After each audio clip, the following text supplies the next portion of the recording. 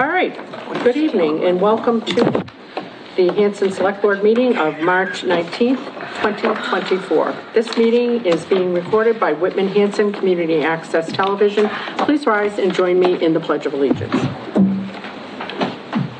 I pledge allegiance to the flag of the United States of America and to the republic for which it stands, one nation, under God, indivisible, with liberty and justice for all. Okay, Mrs. Rain, you know the drill. I do, and I can't wait for elections to be over. We are looking for citizens at large to become members of the following committees: Bylaw Committee, Cable and Internet Committee, Community Preservation Committee, Capital Improvement Committee, Cultural Council, Economic Development Committee, Energy Committee, Historical Commission, McQuan Reuse Committee, Memorial Day and Patriotic Observance Committee, Recreation Commission, and the Zoning Board of Appeals. Volunteer applications may be found on the town website, www.hanson-ma.gov, or by calling the Select Board's office at 781-293-2131. Nomination papers for the May 18th, 2024 town election are now available at the town clerk's office for the following offices: 2 Select Board for 3-year terms, Board of Health for a 3-year term, Cemetery Commissioner for a 3-year term, Hanson Housing Authority for a 5-year term, 2 Trustees of Public Library for 3-year terms, Assessor for a 3-year term, Board of Health for a 1-year term, Planning Board for a 5-year term, 2 Constables for 3-year terms, 2 Water Commissioners for 3-year terms, and the Whitman Hanson Regional School District Committee Pre-K through 12 for a 3-year term. Each candidate prior to obtaining blank nomination papers shall sign a statement containing his/her name and address and the town office which he/she intends to be a candidate. The last day to obtain nomination papers is Monday, March 25th, 2024, and nomination papers must be returned to the town clerk's office by 5 p.m. Friday, March 29th, 2024. A minimum of 50 certified signatures of registered voters is necessary in order for a candidate's name to be placed on the ballot. Upcoming meetings: Select Board April 2nd, 2024, Select Board April 9th, 2024. All right, thank you very much. We will kick it off with new business. Vote to reappoint Mary Mercier as Board of Registrar for a 3-year term ending March 31st, 2027. I will entertain a motion to appoint Mary Mercier Board of Registrar. So moved. Seconded. Any further discussion? All in favor? Okay, great. Hey, that brings us to High Street Park Committee discussion. All right. I wanted to bring the High Street Park to the Select Board because we've had a couple of meetings in which we could not get a quorum, which kind of pushed everything off. So that's what brings us here today. It's really nothing too controversial. I'm here to report good news, and we're looking for the support of the Select Board. We have taken a vote at yesterday's meeting to approve the plan as a committee and give it to our town planner to get it approved by the planning board to move forward with the project and finalizing the plan. So we're very happy about that.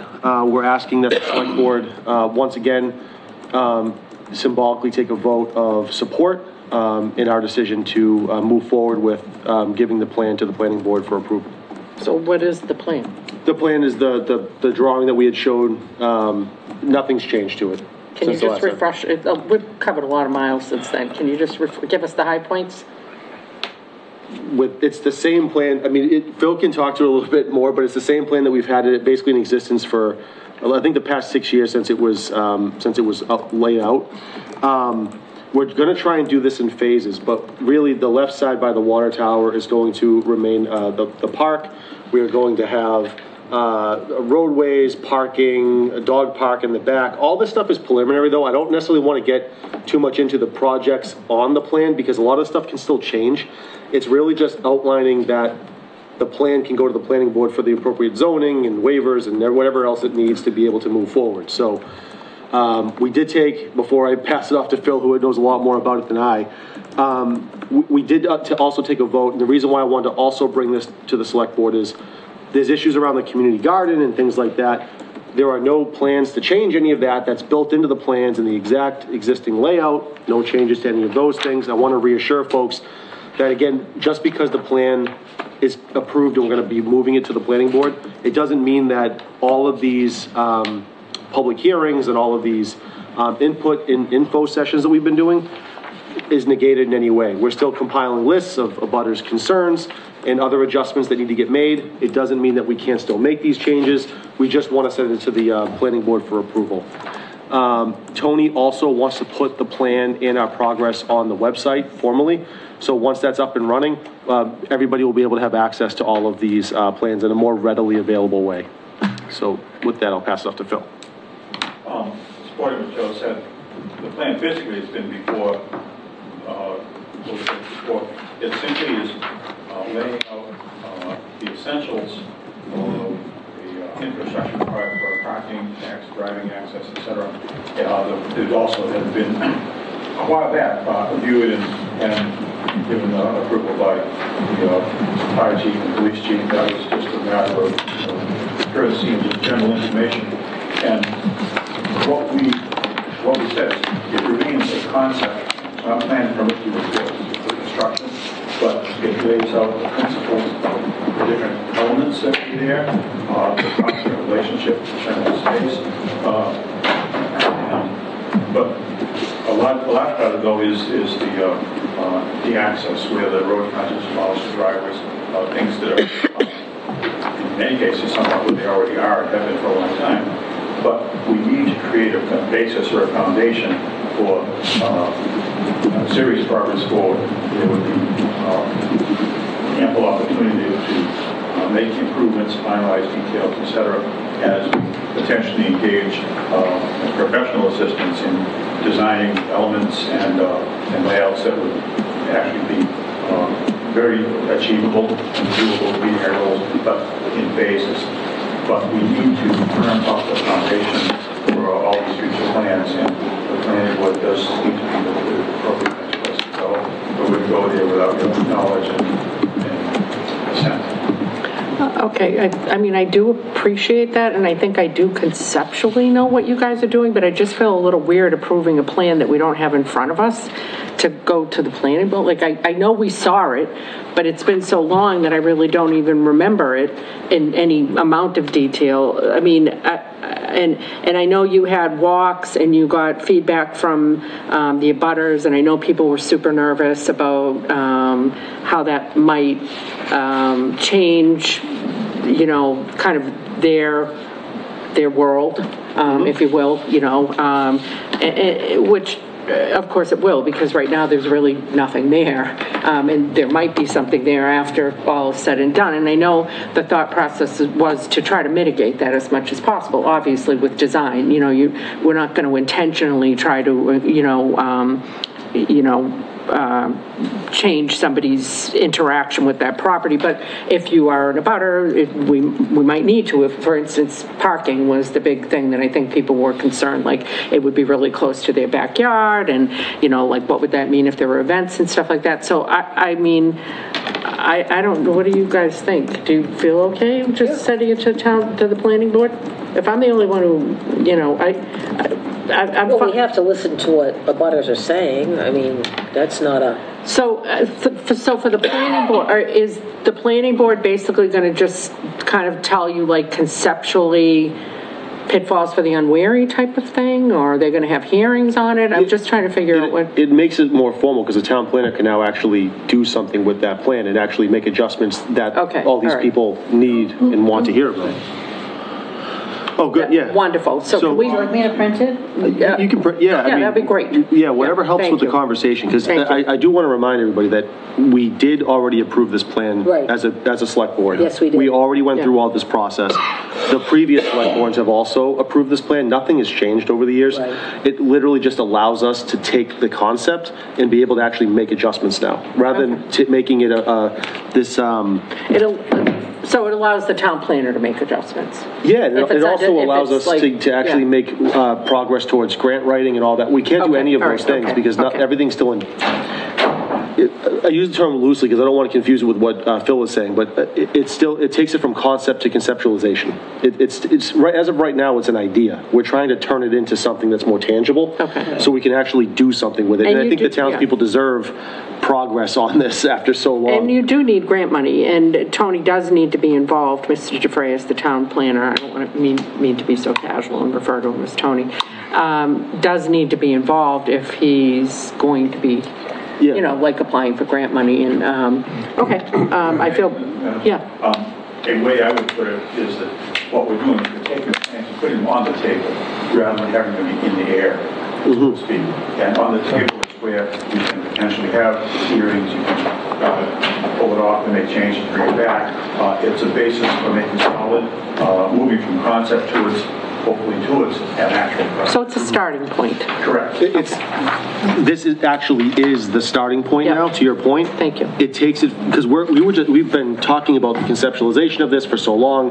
This actually creates a starting point to say, this is not to say, and the reason why I want to make sure that as a select board we talked about this in public meeting is because I want to dispel any type of issue in which, like next week, even next year, we're breaking ground and just we're not doing any of those things. Doing this plan does none of those things. It just gives us a starting point. Okay. There's still lots of public hearings, lots of conversations have to happen.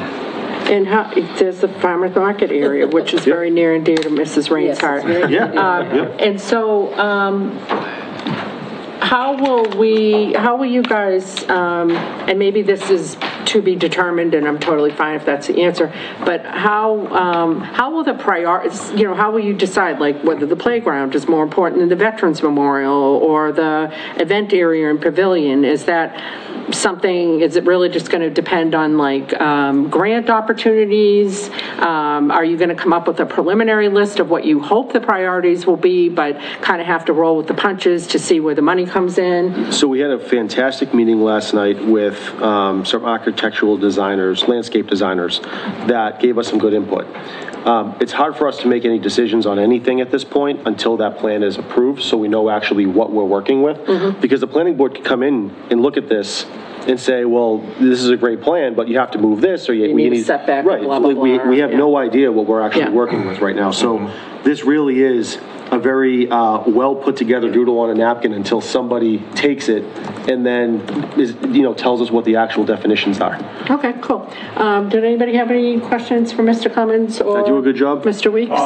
Pretty good. One of the things that will help us going forward is with, again, the right kind of input and solid information, we'll know more about costs. Right. As well as matching up with resources. That might help us with our priorities as well as desires. Yeah, I imagine even though we might have the best of intentions in setting priorities, the money may lead us in terms of what the priorities are, wherever that comes. Also, town meeting will as well, because we can't spend money without people allowing us to, and that is where we're going to be asking people for money. So that's going to set our priorities as well. We have so much talking to do now, but this gives us light at the end of the tunnel. Can I kind of say one thing, though?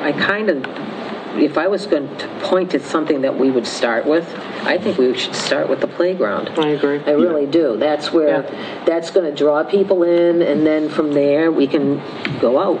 But I think the playground is where we're going to most bang. One of our members has been championing the playground for about 7 years. Okay. And first she thought it would be for her children, now she thinks it might be for her grandchildren, But we see that as being an attraction to the town. Right. Open 24/7, dawn to dusk, weather permitting. Right. Once it exists. Yep. Okay.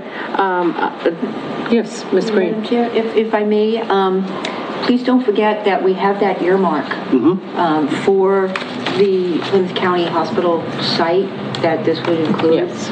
All I need is a scope of work and a budget. It's about $56,000, and I can submit it, and we can get that process going. So just a little reminder on that. All right, so I will entertain a motion to approve the High Street Park Committee moving this plan onto the planning board. So moved. Second. Any further discussion? All right, all in favor? All right, fantastic. Thank you so much. Thank you for the support. This is a long time coming, and we had a really good, but brief celebration around this, because this is many, many years in the making, and this is a huge step. So we really appreciate everyone. That's awesome. Thank you very much. Any questions about the access control, you know, we're going to be looking with the fire chief at potential improvements in the next couple days. Yeah, that's great. Thank you. Thank you, Mr. Clements. And that brings us to Ms. Green, relocation of Veterans Officer Office. Ms. Green. Yes, Madam Chair, Vice Chair, members of the board. In talking with our Veterans agent and speaking with our Council on Aging Director, the Council on Aging building would be a much better location for our Veterans agent.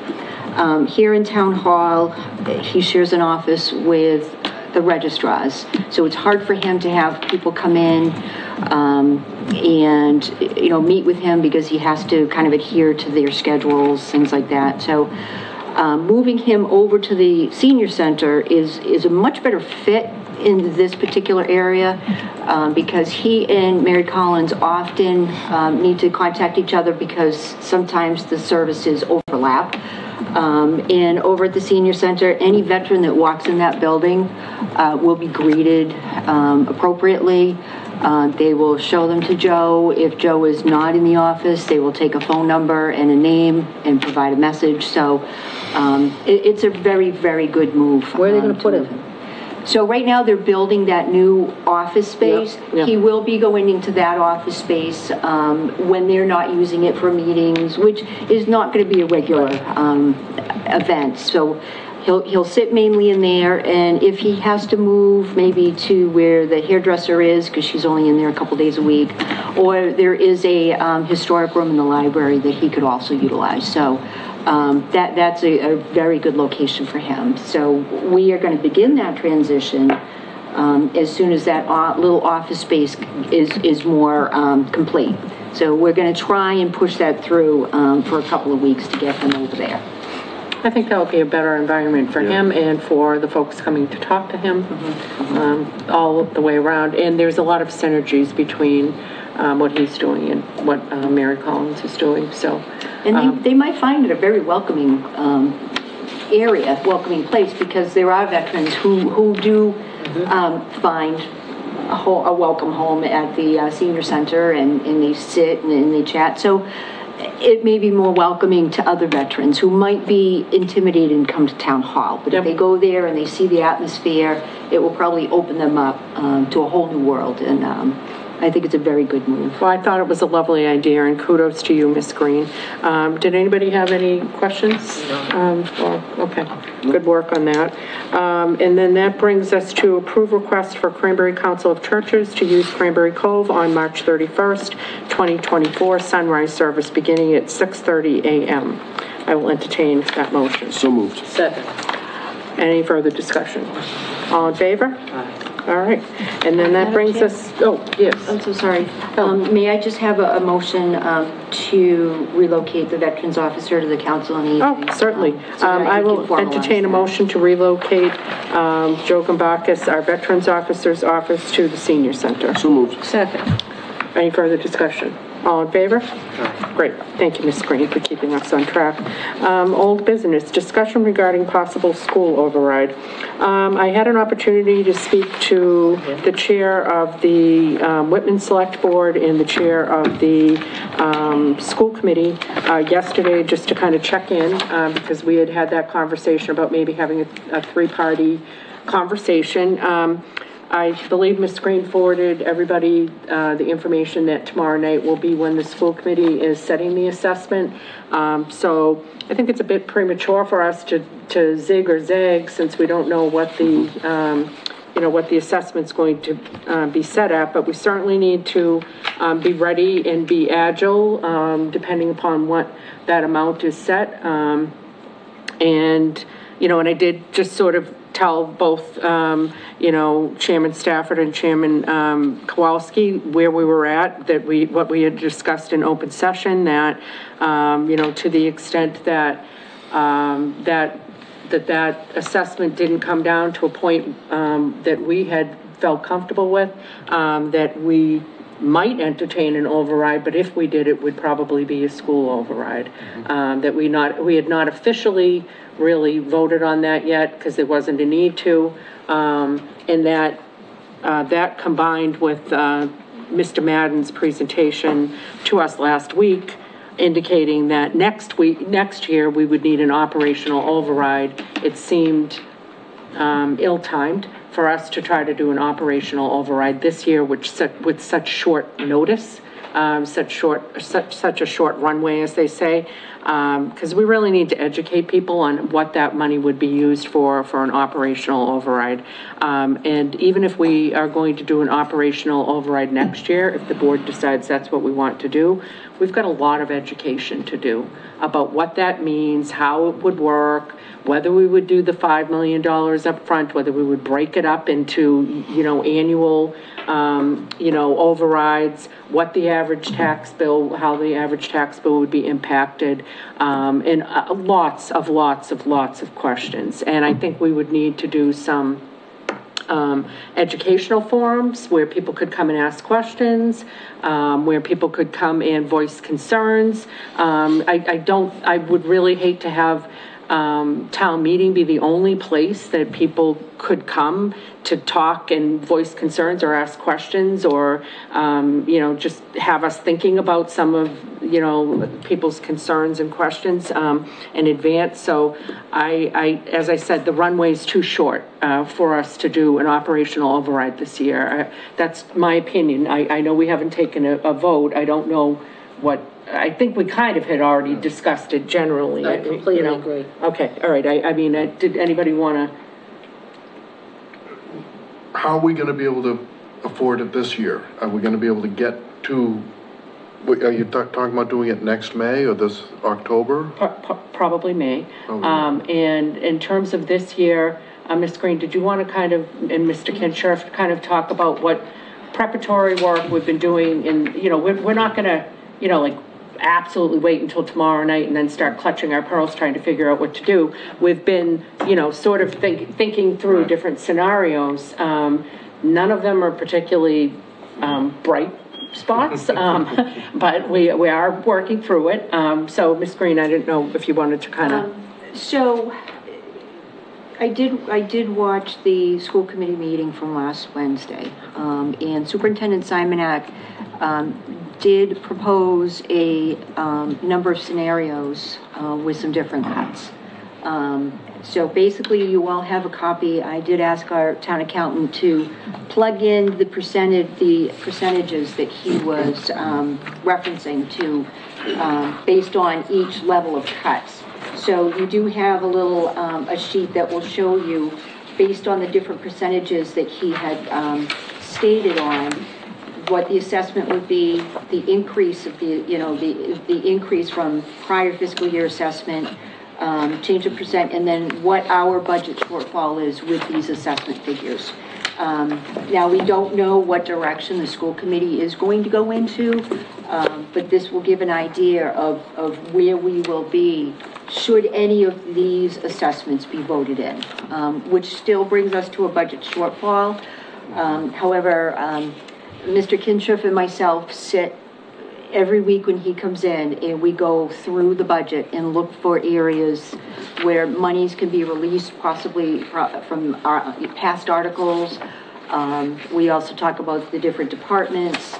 And this is unfortunate, but it's a reality. We have an employee in our building department who's out suddenly. And this could be a few weeks, which means the building department is going to be operating on a reduced schedule because there's only one employee in that building department. So this will give folks a view of what town hall could become if we were having to go in a direction of cutting staff. So it's just a view, but this is what we may face if we have to cut staff, and I'll hand it over to Mr. Kinshirf. So basically, where we stand right now, if we anticipate the schools at a 5% increase, if we have a 5% increase with the schools, the town of Hanson will have to use free cash to fund the budget. There's no doubt about it, unless you want to cut the operational budget.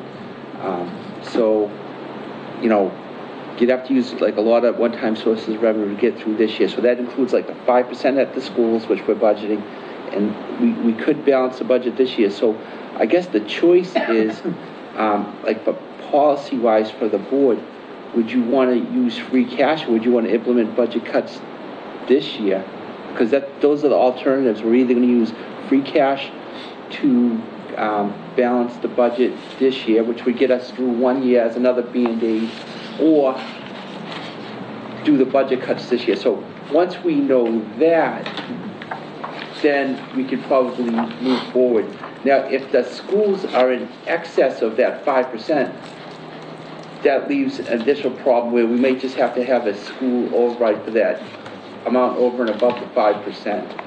So that's kind of bottom line where we stand. If you want to use free cash, it would probably be a lot easier. You know, it's basically hold your nose. We know it's not the best thing to do, get us through another year. But if you want to, next year if the override doesn't pass, then there's no doubt about it. Just get the layoffs ready, unemployment and so forth. But I think you can get away with it this year by using one-time sources of revenue. If you don't want to do that, you want to have an altruistic view, nope, I want to structurally If it's at 5%. If it's at 5%, right. And then if it's at the 6.69, We're getting, yeah, it's, then we've got to cut. yeah, And there's just there's no wiggle room. right, there's, yep. How much free cash do we have? Right now we have like 1.4 million. So we'll wipe out the whole thing? We'll Yeah, wipe out pretty much, everything. yeah, About absolutely, two-thirds. yeah, absolutely. And how many, I mean, I'm just looking at the town meeting here, just, do you happen to know off the top of your head, roughly how much we have in expenditures in the town meeting? Oh, for That free would, cash? yeah, that would, I'm glad you asked that question. thank you very Because much. I do have that. So based upon the,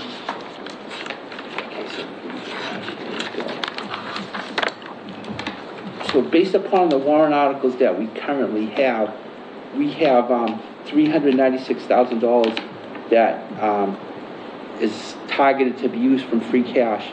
So I think we could still balance the budget with the $1 million that's left over from free cash and still fund all these free cash articles. Okay. But that would leave us with It would leave us zero, nothing. right. Yeah. And have we, I'm sure you have, but are there any grants, reimbursable grants, and or any allocated money that has not been spent, or any of that type of? Well, what we could do is, like, because if we're using free cash for the operating budget, that begs the question, what if we need capital money? And there are pockets of money that we can use for capital expenditures this year. There's an account called Sale of Real Estate on the books for $265,000, and any project that could be borrowed for, you could use that. Lisa's identified some unused articles that projects are over. We could reappropriate, you know, hundreds of thousands of dollars in articles to use capital projects. So that, for the capital piece, yes, there's no grants for operating budget. No, no, really just Yeah, for the, but we could- because yeah. because we keep getting into this place where we're not investing in our buildings, and then we wonder why they're in a state of disrepair. I think there's an opportunity to use some pockets of money to do some investments in the building, even though we're using a lot of the free cash for the operating budget, but there's still ways to, you know, do some investments, at least this year, using some pockets of money. You know, like, you could probably pull together like $500,000 from old articles, funds and stuff to... But assuming that we use $1 million out of the operating, out of free cash, we're already putting ourselves $1 million. Oh, in the hole absolutely. next If everything year. stays the exact same, you're $1 million. Yeah, So we're at least $2 million. Yeah, we're just... And people say, well, if we cut the budgets last year, now we have to cut like twice as many. Well, people. right, and then Yeah. if, let's just say we go the route of cutting staff, right? Yeah. We're cutting to get down to $1 million savings, roughly. Right. So how many more are we gonna cut next year if we're gonna continue down this path? Because Yep. if we're taking the path of just cutting and cutting and cutting, at a certain point, you have nothing left to cut, and you have a whole bunch of empty buildings that are falling apart because you have no Yep. staff and you have nobody in Right. them. So- So we have a pretty, I guess, from my perspective, and I really am just speaking rhetorically, because I know everybody here is working hard. It's just, I remember when we went through this last year, the very next day after town meeting, I remember saying, like, when are we gonna start attacking the budget? We have to start on day one to figure out what it's gonna look like, and I feel like we're just in this hamster wheel of the same conversation every single year. Well, I think I remember being at a meeting- just a second, Mr. Kinshirf. I would say, at that point, we had just engaged John Madden, and we knew that we did not have the data. We simply had no data to make any decisions last year. And so what we said was that we were going to have John Madden come and give us, now we've got that. So now, if we don't act, it's on us. Yeah, we knew we were going to be $1 million in the hole. Yeah. So we don't need John Madden to tell us that. We knew this. So, but yeah, so I'm just, for this, it's, you know, come May, again, we're going to be in the same type of boat. So even if we solve the problem today, just like last year, like, what are we going to do for the future? Like, that's the biggest thing. So, yeah. And that's why, like, people live week to week on a paycheck. Yeah. If you're gonna use a metaphor, that's basically, you make a decision, like, you living on a week to week paycheck, you know? Yeah. That's basically. I mean, obviously, I'm hoping that the schools settle at the 5. If they do the 6.69, I mean, what are we, you know, what would we be we're looking at cutting, or what are you saying? Town hall staff, are we saying? Okay. And have you discussed this with the department heads? Not yet. Okay. Not yet. I want to have more information to provide before we go that direction. Yes. Are there these pockets of money that can be pulled together and looked at before we start layoffs and everything else? These pockets of money can't be used for the operating budget, like to fund salaries, to fund our budget. They only can be used for basically capital projects. Like that one, for one instance, I'm looking at like 265,000 sale of lots account. That can only be used for capital projects. It's On in the buildings. Law. Or any project that you could borrow for, technically any project authorized by Chapter 44, Section 7 and 8 of the Mass General Laws. So there's restrictions around it. Yeah. It's Okay, not, all right, yeah, all it's right, not all right. like free, you know. So really our options are cut the operating budget, which is the 90% of any budget is Yeah. staffing. So cut people, spend free cash, assuming that it comes in at a number that we can actually use free cash, or some type of override, whether it be a school override, operational override. That's at right, some and the dollar. free cash, we don't have to wait. This free cash is certified from last year, that's left Yeah. over. So I think you have the free cash to do it. Yeah. But just going in with your eyes wide open. Yeah, like- you're paying the mortgage with Yeah, with the your last credit of your card. savings account. You're paying the mortgage with your credit card Yeah. payment. Yeah. I mean, I understand, I don't want to use all of our free cash, but I just don't think we have enough time to do an override, to do an override that's meaningful with the data that people need to make an informed decision. I just don't think, you know, trotting that out at, you know, in the middle of March for, you know, May town meeting, I don't think that that's the right thing to do. And luckily you have the free cash, like sometimes we would have that to use because you wouldn't have been able to buy the time. But if we're having the same discussion this time next year, if for a month out, it's inevitable. You are going to have to, you can't. I'm only possibly agreeing adapt to this if we all agree that we know we need an operational override next year. Because we can only pull so many genies out of, you know, well, I was going to use the wrong analogy. I was going to say genie out of a hat, but we can only pull so many rabbits out of a hat.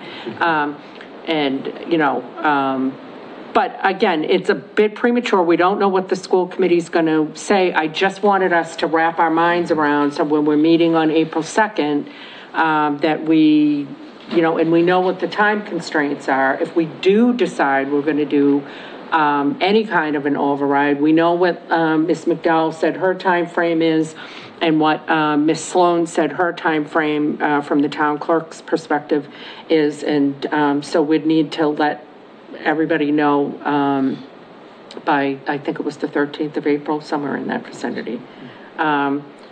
So that would give us the 2nd and the 9th of April to decide whether or not we were going to do any kind of an override. And as I said, I personally don't think that if we're going to do an operational override, I think we need to have more data to support the fact that it's operational and not just for the schools. What more data do you think you need?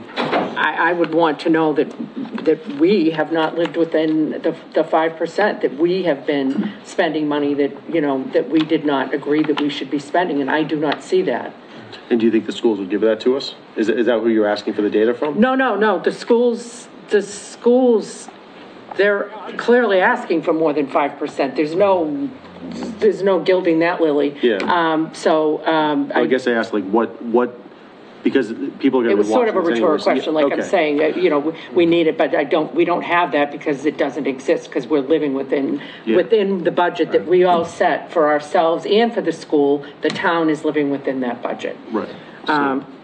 So to me, it's a school override. I just don't, and I know others disagree, and people have told me, well, a school override has a very, very small chance of passing, which then is going to, then it's going to be this domino effect, because the school will have a budget, an assessment that they've set.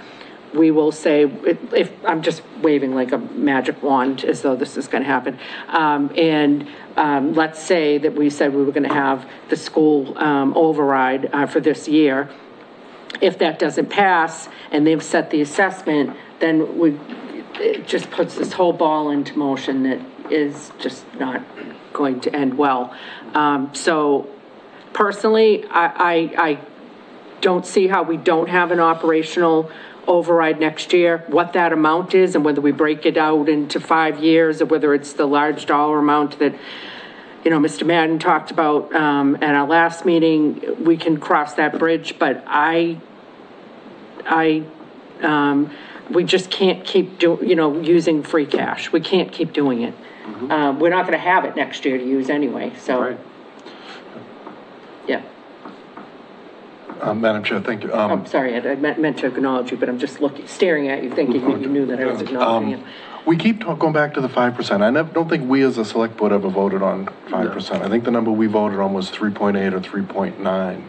And I think basically we're never going to go less than 5%. I understand that, unfortunately. And I think if we went to 3.8 or 3.9, it would be 150,000, about 150,000 less. So this would be a lower number, but I know the school committee is never going to be able to agree to that. But we keep saying 5%, even though we've never voted on it. So are we going to vote on it? Where did the 5% come from? Basically, when John Madden did this report for Whitman, he put 5% as projections. So I know we have a Whitman select board member, but that's basically where we got it, because we figure if Whitman and Hanson are in sync, it'd be more realistic. So that's kind of where we got it, the 5%. Just kind of pull the number. As a swag. Do you guys want to say a lower number?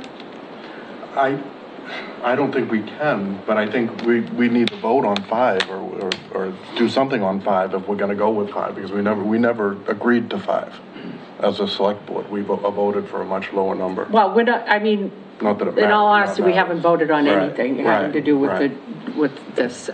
We've just been sort of hypothetically talking about numbers. We haven't really voted on anything.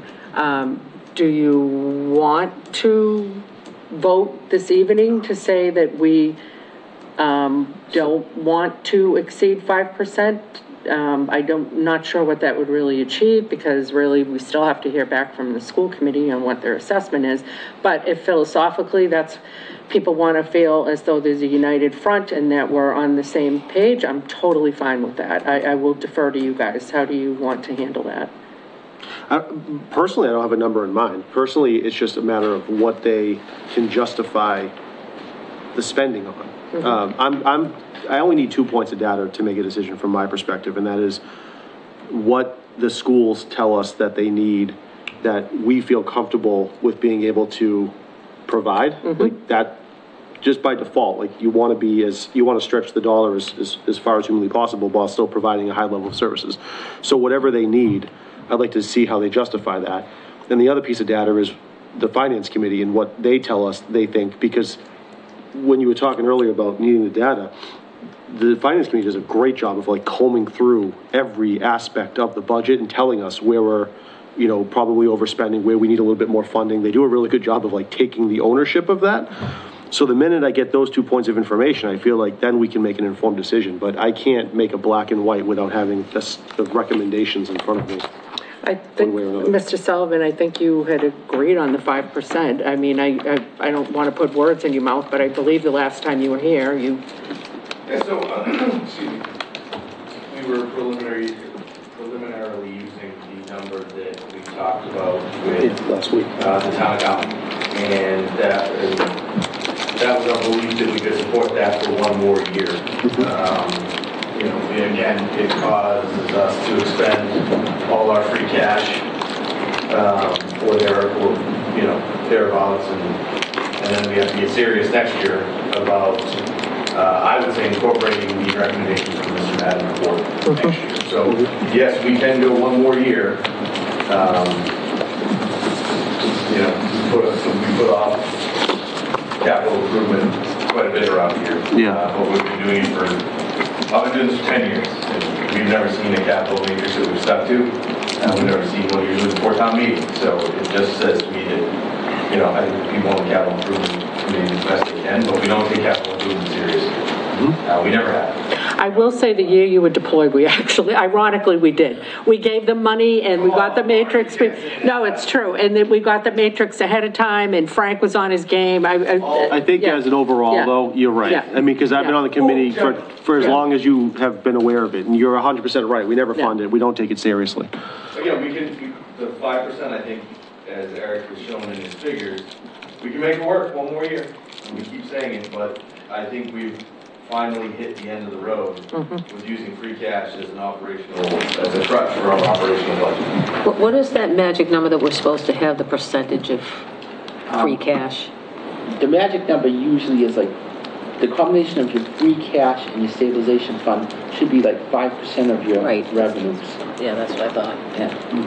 And I will bring up just one more thing that we still haven't done in several years now, is we haven't put any money into stabilization. I was just about to say that. I hate to say this, but we actually did do it a couple years ago. Yeah, we did, that 1 year. Well, that 1 year. Yeah, it didn't make, it was not enough, and we don't, nothing towards OPEB, like all of that. Yeah, and we're legally bound to put a percentage towards capital improvement, and we can't do it, because we keep using it to pay our bills.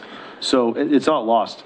As a committee, though, I am curious, do you guys approve the use of spending free cash this year? Or do you recommend? I use the word recommend because I know.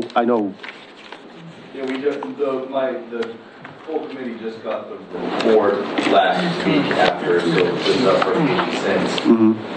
I know that while we haven't voted any actions, I know as a group, we are not fans of using free cash for the operational budget, but we are realists as well. We are realists in the fact that sometimes you're just not going to get there. And so, you know, I think that we did have some preliminary discussions about incorporating it. There's some clarification that has to go into Mr. Madden's $5 million. It's $5 million over 5. Yeah. Right? And what I think you have to make the citizenry aware of is while we are approving a $5 million override, it is the select board that decides how much of that is taxed, right? Every year the budget comes out, that's an imaginary number. There's not a bank account where this money is sitting and we go draw from it, right? It just gives you the ability to tax that high. So if year one, I think Mr. Madden said in his report, we need about 2.5. You would only tax to the 2.5, and then the rest of it would be available going forward. Which again, no one likes to hear higher taxes, but everyone thinks that $5 million. I think the perception among the town is that $5 million would hit your taxes that September or November. That is not the case. No, Mr. Madden was very clear. Until we draw down on it and use it, then. Absolutely. And I think when you're approaching it from an override standpoint, presenting it to the town, we just have to make everyone aware of it, right? Because we all know the people out there who will say $5 million are going to spend it all the first year, and they're going to raise your taxes that whole first year, which isn't the case. I mean, you know, you all are elected and have to answer to the voters, so you have that power to control the level of taxation that we need. And that's where And I would like to say that the FinCom has always been as conservative as possible with the town's money. So bumping the levy up by 5 million isn't in our best interest to spend that 5 million. We just know that we have that going forward to get us back to the. And do you guys recommend an override this year?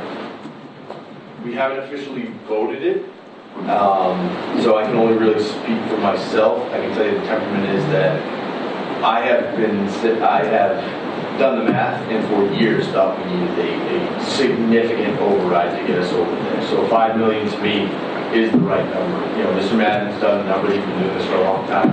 We need to approve a $5 million override to reset us to a base level. Now that's not to say, again, we've kept a very conservative fiscal budget year after year. That's not to say we're going to stop doing that. You know, it's not we've got $5 million now, let's spend it. Yeah. We're still looking at it as, you know, I like to think the board is, the FinCom is very conservative when it comes to spending the town's money. We always have been. We're good stewards of the town's money, coupled with the fact that the select board, you know, always tries to keep taxes in line, you know, even if we have to increase it. But everything's increasing. Everything's getting more expensive. So how can we think that your taxes aren't going to go up? So I would say, while we haven't officially voted it, I would say that the majority of the group is leaning towards needing an override. For next year? Or this year? So just before you came in, we were talking about school override, operational override, and since Madden had suggested the operational override, you know, next year, most of his stuff was based on next year, you know.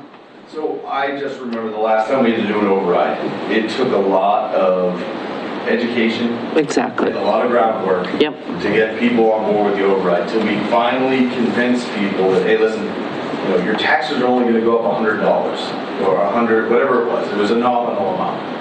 I think it would be tough to get it done by May. I agree. I don't think, you know, unless we were able to really rally people around it, but it's already, you know, we're already, I think, you know, we're due to have the budget presented so that we can have it printed by the end of April. Mm-hmm. You know, middle of April. So we're really about a month out from having to have this done, and I just don't think we have the time to educate and gather the support for $5 million. So my recommendation would be go for the full 5 next year as a full operational override, and then, you know, all the different entities in town reel that number in and make sure that we have it. But it just, I just don't think we have the time.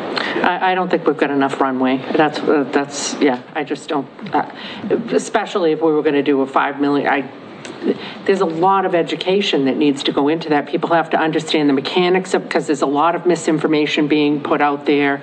So we've got to get the facts to people about how it would work. And yeah, I just don't think we have enough time. I go back to the whole bylaw thing that happened at the town meeting with no education. People were up in arms. Yes. They didn't know what was being proposed, and it went down in flames. And I don't want to see this because there was inadequate education. Exactly, inadequate education. We need to have people understanding why we're doing what we're doing. Yeah, I agree. Mr. Kinshirf. That's it. I think, you know, I just want to communicate. I think everybody's understanding exactly where we're at as far as FY25 budget goes. So the only thing I might add, I don't even think it's worth it, but I'll add it anyways. Just mechanically, the way that would work would be at town meeting, you'd vote one budget without the override, and then you'd vote another article putting the extra money in contingent upon an override vote. That's like mechanically how it would work. Yeah, we have done that before, yeah. So we've definitely been through that process. Okay. Any other questions, guys? No, so did you want to take a vote on the? It can even be informal. Are we all good with 5%? I mean, is that our number? I mean, define good. I think where we're at is sort of, we know that Whitman got the Madden report. We're trying to calibrate with them, because if we don't calibrate, we end up in the super town meeting, and that doesn't do anybody any good. It's just a lot of administrative costs, gnashing of teeth, pitting partners against each other. And so we're just trying to calibrate, and as we always have, but now we actually have data to try to calibrate with. We've got the study and the, you know.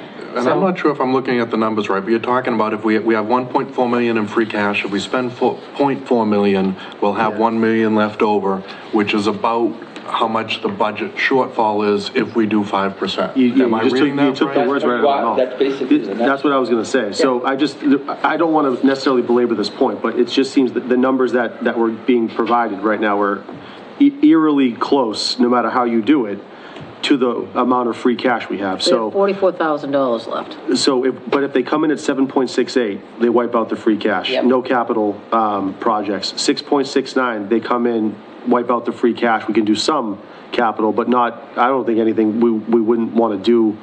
We would probably want to put something in our rainy day fund.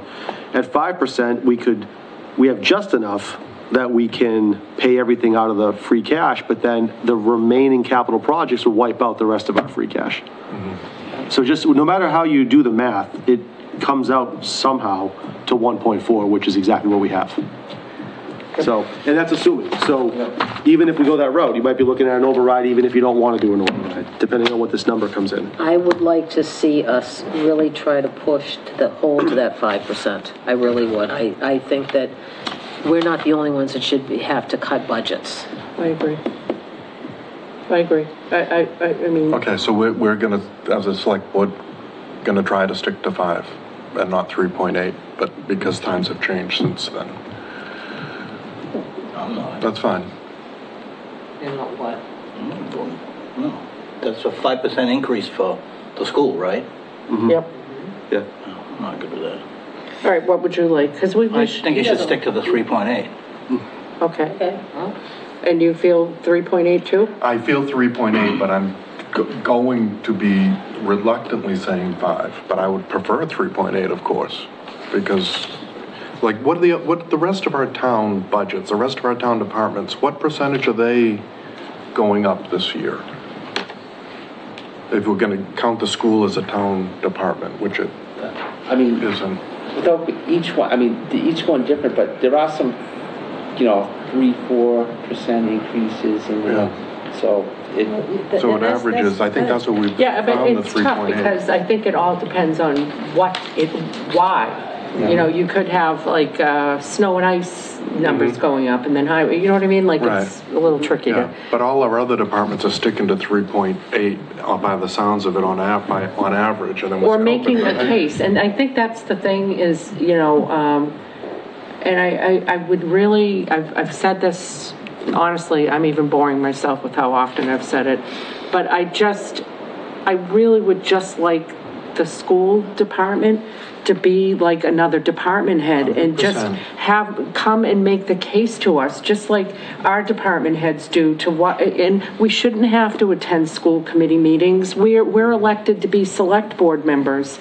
And it wasn't always this way. Ruth used to come and provide that information to us at meetings. Long before I was a select board member, that was always the way that it was done. And before Ruth, Gilbert Whitner, it was Dr. McEwen. Used to come to the meetings and provide the budget and answer any questions. And somewhere it's jumped the track, and I've communicated this ad nauseum to everybody, the school committee, to the administration, to the town administrator, I don't know what else to do. So, Do they just refuse to come? Like, do you say, hey, would you mind just coming, giving a, 20-minute, half an hour what spiel? I was told, I will say this year I didn't make a request again because for the last 2 years I was told we have school committee meetings, you can come to our school committee meetings. So I don't think if they came here and gave us something, you would reach a wider audience of people that would be able to either ask questions or get behind your cause if you're looking for more transparency and more support. I mean, all of our other department heads, if there's some anomaly in their budget, we know about it. They come and talk to us about it, and we have an understanding, and they're working with each other and talking to each other and saying, well, you know what, I know you guys have got this big cost this year, we'll take one for the team, and there's some, sort of like coordination. And I'm not expecting the school department to coordinate with our other departments, but I would like to have that direct communication. again, I'm boring myself because I say it every year, and it's just not Well, happening, it's almost so. like they're omnipotent, and whatever they decide they're gonna do, and I don't think that's right. Well, I vowed, and I'm sort of quasi-breaking my vow already this evening, that I'm not going to take shots across the bow I'm not this year. trying to take shots across the bow either, but it's our budget. I'm really trying to just state the facts, and I am stating the facts. I am crestfallen that I can't seem to impress upon anybody how important that is. And it's not just for us, because it's for the town, for the people, those 5 people at home that watch our meetings, you know, to hear, how does this impact the town of Hanson without the, you know, the rest of the school committee meeting and all the stuff that they talk about, just budget, Hanson, budget, school, how does that impact us? You know, narrow the focus. But we just don't seem to be able to do it. I will continue to say it and continue to bore myself and everybody else with it, but, so, thank you for that. Thank you, Mr. Sullivan, that was helpful. Mr. Kane, since you're here, was there anything you wanted to share with us? No, I think our conversation is very similar to your situation, so really I just want to be here to listen and show support. One line that I think maybe you do want to pay attention to a little bit when you're thinking about sustainability over time is the Plymouth County Retirement Fund. Plymouth County Retirement Fund is definitely a budget buster for the next 5 years. Yes. But then after 5 years, there is a significant drop-off. I had no idea how big the drop-off was going to be, but if you look into that number, it's really substantial. It's not like 150,000. For us, it's like over $1 million drop-off from that line in 5 years.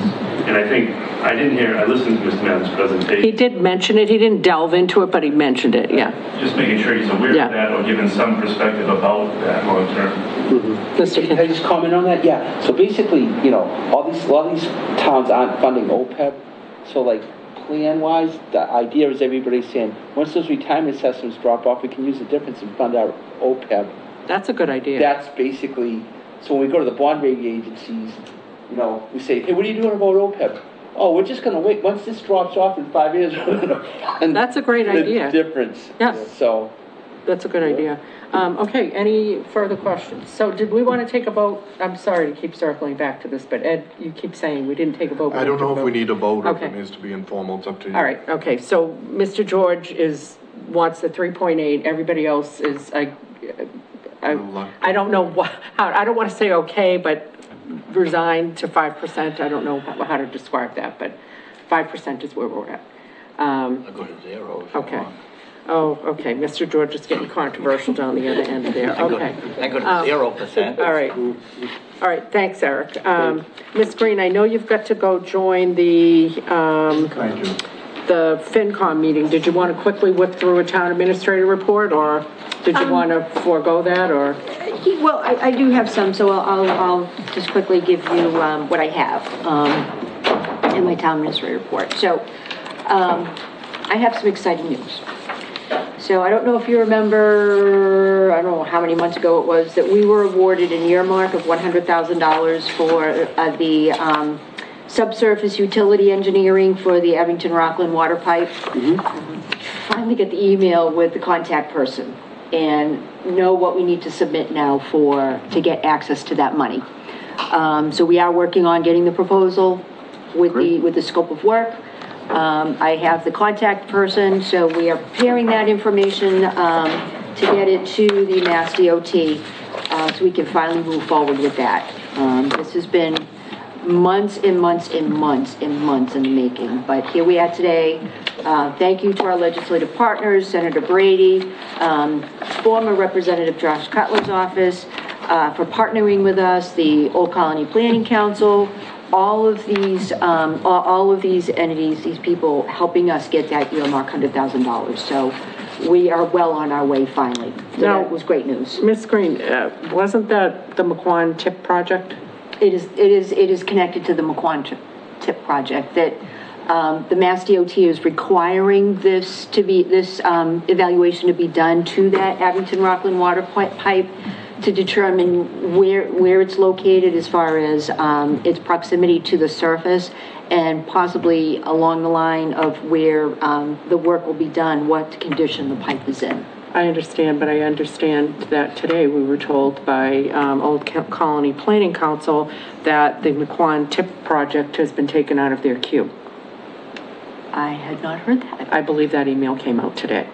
So we may want to think about whether we're going to spend that money. Okay, all right. And we may also want to make inquiries into Old Colony Planning Council as to why we would be jumping through hoops like this to try to meet their requirement and appealing to our state legislators to have them do this at the last minute.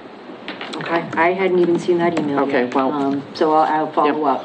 Oh, okay. I don't mean to be, I'm sorry to be a Debbie Downer, I'm sorry. I apologize. Okay, actually, all right, well, Is there anything on, okay, keep going, Ms. Gray. I'm sorry, I didn't mean to. no, that's okay, that's all right. Okay. You know, I attended a legislative meeting on Friday, where, town administrators, where Mass Municipal Association, sends out their legislative partners to give us updates on legislation that's brewing that impacts municipalities. The new cannabis host community agreement regulations, stormwater, wetlands protection, the Municipal Empowerment Act. Those are regulations right now that are going through the system.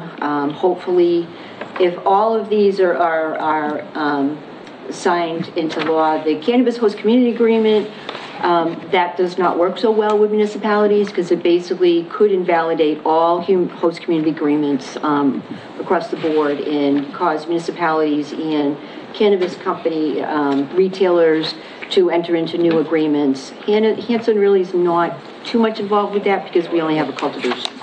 The Municipal Empowerment Act is really important because it loosens up some of the procurement requirements and some other requirements. So we're going to watch this all very closely.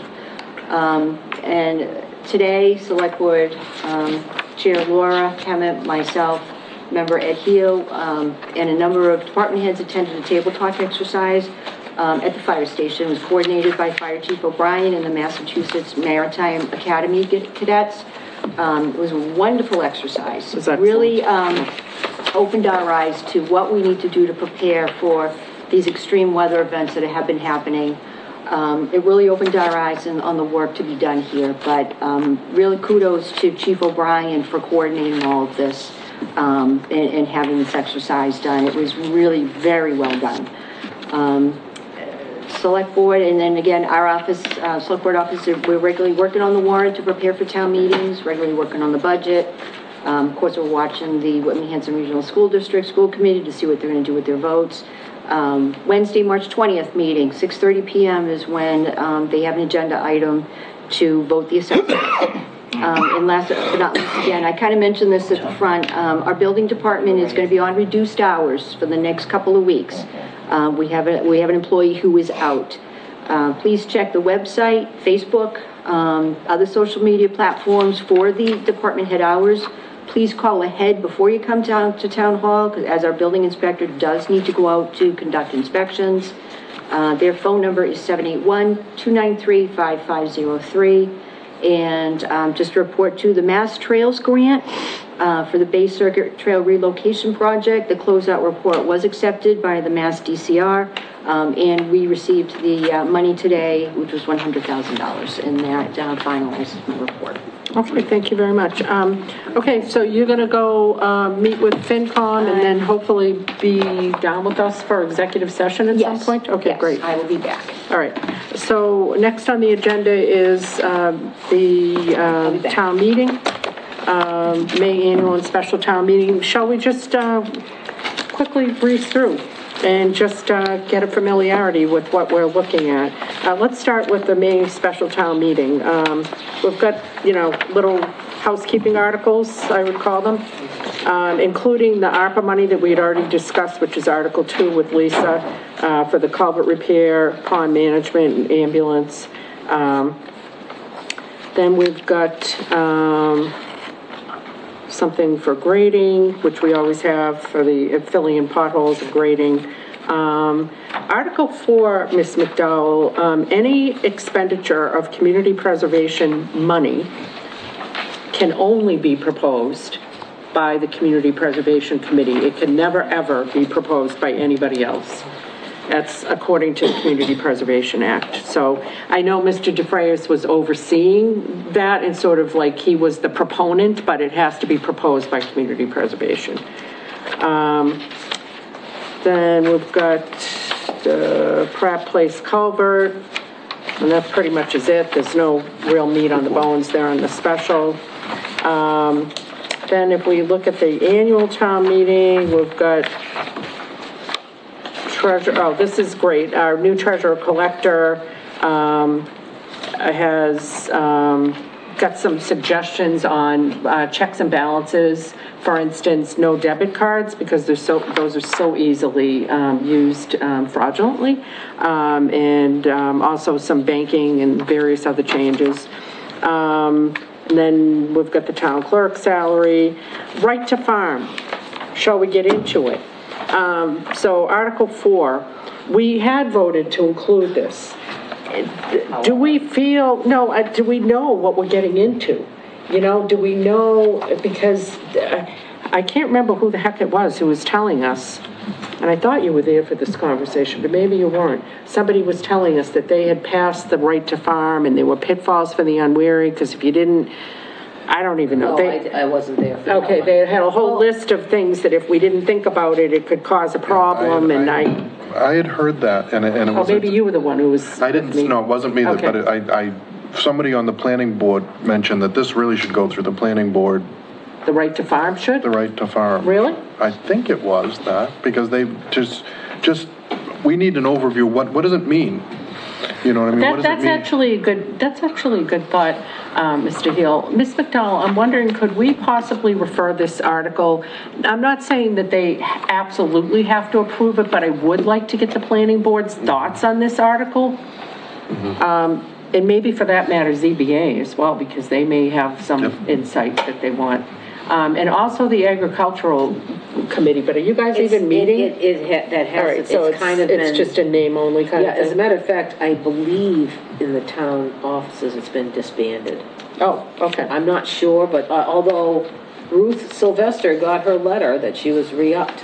We've never officially taken a vote to disband the agricultural. I know that, so I don't... I mean, it may be just because there's no people. But I can just answer a couple of things here. I mean, we don't have very many pieces of property in town that this would absolutely cover. I mean, the Sylvester Farm, Old Cottage Farm on Route 14. Yeah. I think there's another one down the other end of McQuon. Mm-hmm. Yep. I mean, I'm racking my brain. There's only 2 or 3 pieces of property. It would be nice to offer them the protection that this does, but this does not help individual people that have, you know, my friends over on East Washington Street, they have enough land, but they've taken their land out of the farm because of money needs, you know, monetary banking stuff. But, you know, there's not a lot of people that this is actually going to cover. It does. It's true that it does raise property rates. People like a right to farm town. I'm the last person to disdain this, but what are we protecting?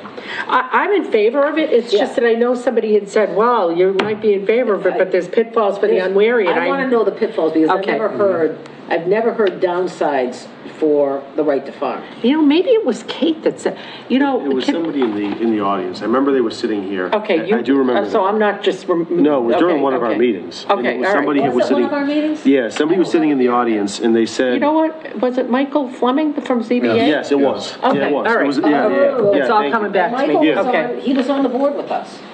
He was on the, he knew. board. Yeah, he had referenced you and something. I remember it vaguely. Yeah. I've never heard anything a downside to it, but that doesn't. But I don't know much about it. He so I don't know. really felt very passionate about it, and but I couldn't quite glom on to the contract. So let's refer it to planning and ZBA. Not that, you know, it's the end all be all, and if they push back that we won't still put it on there. And then can we just do you guys think we should have Kate just review this? Has she already reviewed it? Yeah, Fine, yeah, okay. yeah, I think sure he did. All right. I mean, I've just never heard a downside. I'm fine with it, I just wanted to Yeah, make sure no, we're I'm being not. responsive. The one thing that's not mentioned here is that there are specific land requirements to meet the definition of the word farm. Yeah, It has to have Yeah. so many acres, and the 1 acre that the house is on can't count. I wonder if she's reciting Mass General laws. That's where it's all So, defined. which is great, That's where except it's to your defined. point, though, I think we should probably try to spell out a Right. little bit of it. Right. Because who the heck's gonna look up Mass General Right. Law, Chapter 90? It's all defined up in there. Yeah, well, okay. this was presented years and years ago. Yep. To Yes. town, and it failed because people didn't have an understanding of what the Well, details of and this there stuff was was. It a couple of failed cows because of- being kept in subhuman conditions That's and why people it lost their failed. lives. And Yeah. also it failed because there were Yep. real estate people that spoke out vehemently against it, and I don't understand why, because it doesn't harm property Yeah, that was values. weird, I don't know. Okay, Yeah. all right. So we'll refer to that, and maybe see if Kate could expand on the Mass General Law piece of it.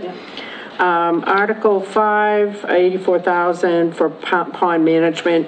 I know Ms. Green has had Mr. Scalinger, our conservation agent, working on connecting with other towns to see what they're doing for pond management. We've had Mr. Clements come here and make a passionate plea for us to start getting some kind of a pond management program in place. I personally spoke to actually all of the Plymouth County commissioners and said, I think the county should take this on, because you've got all these different towns that have got the same Interconnected. problem, and we could get better buying power if we were all handling this together. And I think that there's a meeting that I think you guys were all invited to with the Plymouth County. Thursday. Yeah, is it this Thursday? Tomorrow night, Oh, isn't boy, it? it seems. Is it no, tomorrow night? Tomorrow's Wednesday, but is it tomorrow? Yeah, Thursday. Yeah, it's Thursday, at Caston Flagon? Yes. Yeah, so. At 6:30. I'm gonna mention it again, 6 o'clock. because I mentioned it at the Old Colony Planning thing when I saw them, and then when they came to give us the check, I mentioned it again. And Sandra Wright did talk about, she has that, they have that dredge, they have. Yes, you know, they've got equipment. Yeah, they've got equipment. They've got access to equipment. Yeah. And that's the other thing, is maybe we could share some regional equipment, you know, we don't all have to try to do this, reinvent the wheel ourselves, but somehow we do. Okay, so there's that. Article 6, this was, Ms. Green had talked to us about increasing the fees for zoning enforcement, because zoning violations, right now, we've got no teeth. I mean, $50, people practically tell us to go packing, like who really cares, $50? So that increases that. Then we'll have wage and personnel. Are we having that this evening? Yes. 7:45. So, yep, so we'll go over the, thank you for keeping us honest, okay. We'll have that, and then, so, number 8, and this rattled around in my brain, and this is not true. Town council's comment is inaccurate. Okay. What happened was, years ago, there was, at town meeting, we voted to create a recreation commission. A commission has to be voted at town meeting. We did that. That's awesome. Then Mr. Melissi came to us and said, we don't want to be called the Recreation Commission because we're not really doing recreation, we're only doing Camp Kiwanee. So we voted to rename them the Camp Kiwanee Commission, which therefore meant that the actual Recreation Commission, which we now need to create, is defunct according to what the town meeting votes were that was taken. Are you following me? That's what I thought it was. Okay, I so- just need a confirmation. So now we need to recreate the Recreation Commission that we renamed the Camp Kiwanee Commission. And if you can follow that, then you get a prize. Okay, Article 9. To be clear, yes. we're not reinstituting the Recreation Commission, which was called, what we termed. We're not taking back Camp It's a Yeah, new we're creating a brand new, Brand new. distinctly different Yes. Recreation Commission. Brand new, shiny, Yeah. different mission. Yeah, That's fine, I just Yes. wanted Yeah. confirmation for that, so I'm happy. If we were creative, we'd perhaps call it something different, but I guess we're not that creative. Article 9, that is, this is good. This is tightening up timelines so that we've got adequate time to work with citizens petitions. As you guys know, we've had people just sort of volley incomplete citizens petitions, maybe with not the greatest legalese, and doesn't give us enough time to pass it by legal counsel and then get back to the petitioners and maybe present something that's actually actionable. So, so that is what that is. These are capital improvement items, which I was glad to hear from Mr. Kinshirf that we might be able to do something with that. And then this is to increase capital improvement expenses to costs over 20,000. Make that change. It's at 35,000. We want to reduce it down to 20,000 so we can be more transparent with people. Put more things on the matrix. That totally makes sense.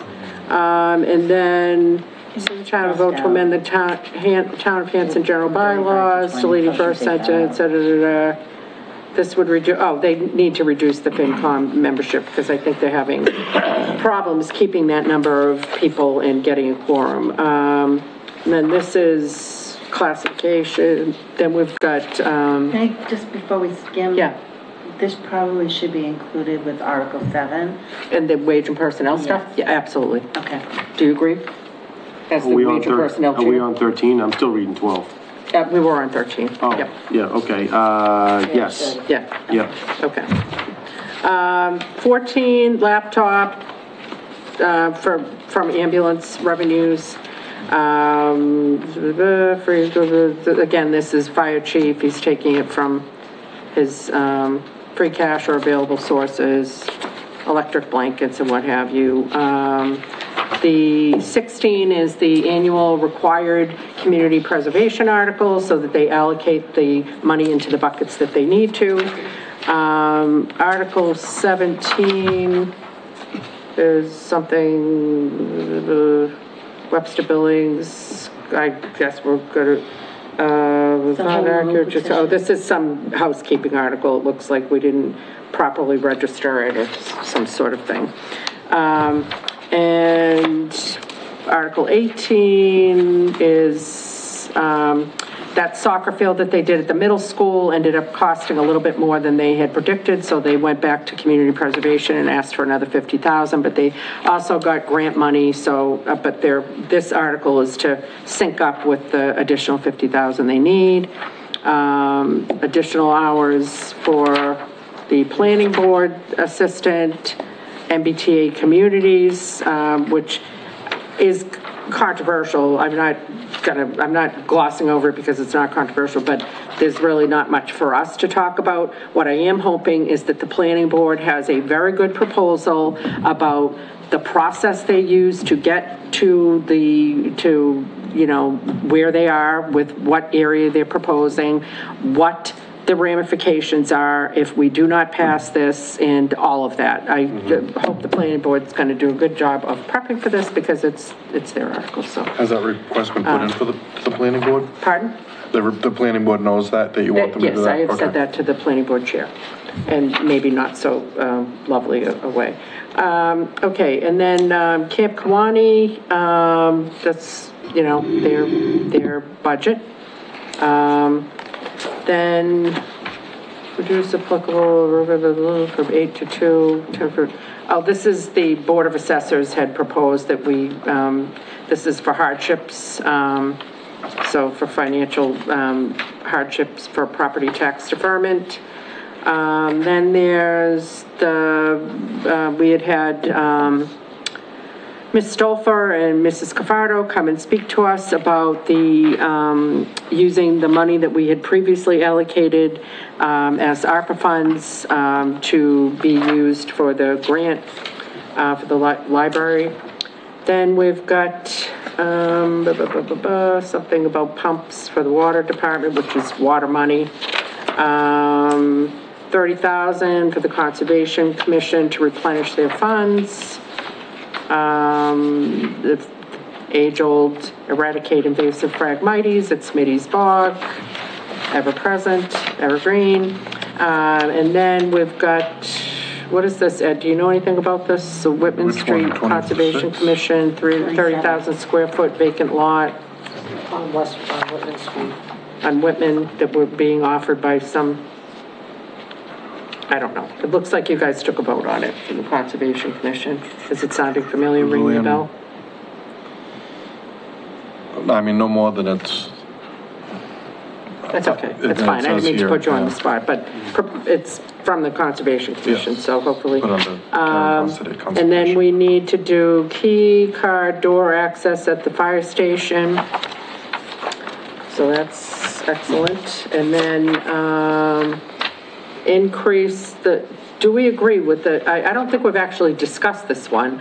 I think Ms. Green had proposed it. The state changed the ability for towns to impose a sales tax of 1%. Right now, we're at 0.75%.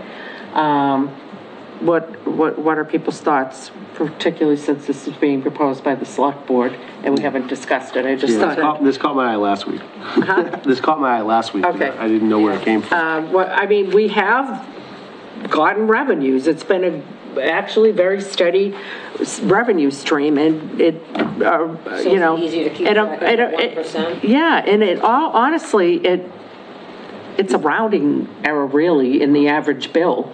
Is it 1% though? Isn't it like one? It's 0.001. Isn't it like 1% of a penny or something?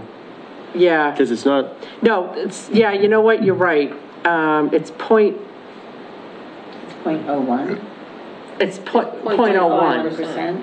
It's 0.01. What are you saying? 0.25. That's 1%, You're increasing it by right? 0.25%. Exactly, yeah. 1%. Yeah. Yeah. No, I just remember when we first put this out there. Is it 1% of the actual bill? It's 1% I thought of it the was bill. 1% of like a fractional or nominal percent. It's a 1% of the bill that's added on, it's added Yeah. on to the 6.25. So it's a true Right. 1%? It is? It will be. $100 bill. It's a buck. It's $1. Yeah, That's what it is? yes. Yeah, Yep. big whoop, I know. But it all adds up. And actually, I wish Ms. Green was here to tell us what the dollar amount, but it was rather impressive really for just that little, Yeah, I think that the first be time we did it was added? like $40,000. yeah, a quarter, I think. The amount we got for the past year, maybe be added to the explanation, or? That's a great idea.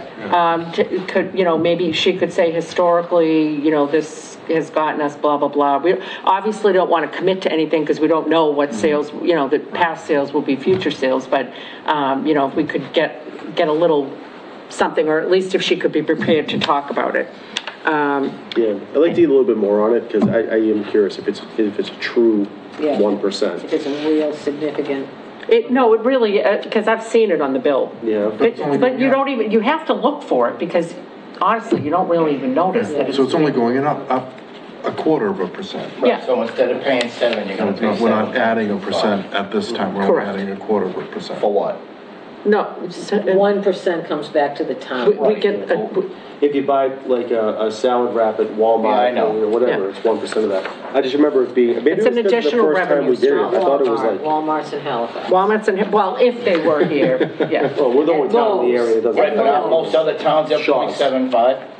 The state just changed this. Yeah. This just is something that, so I don't know that anybody else has made any changes. okay. Yeah, it's just become available.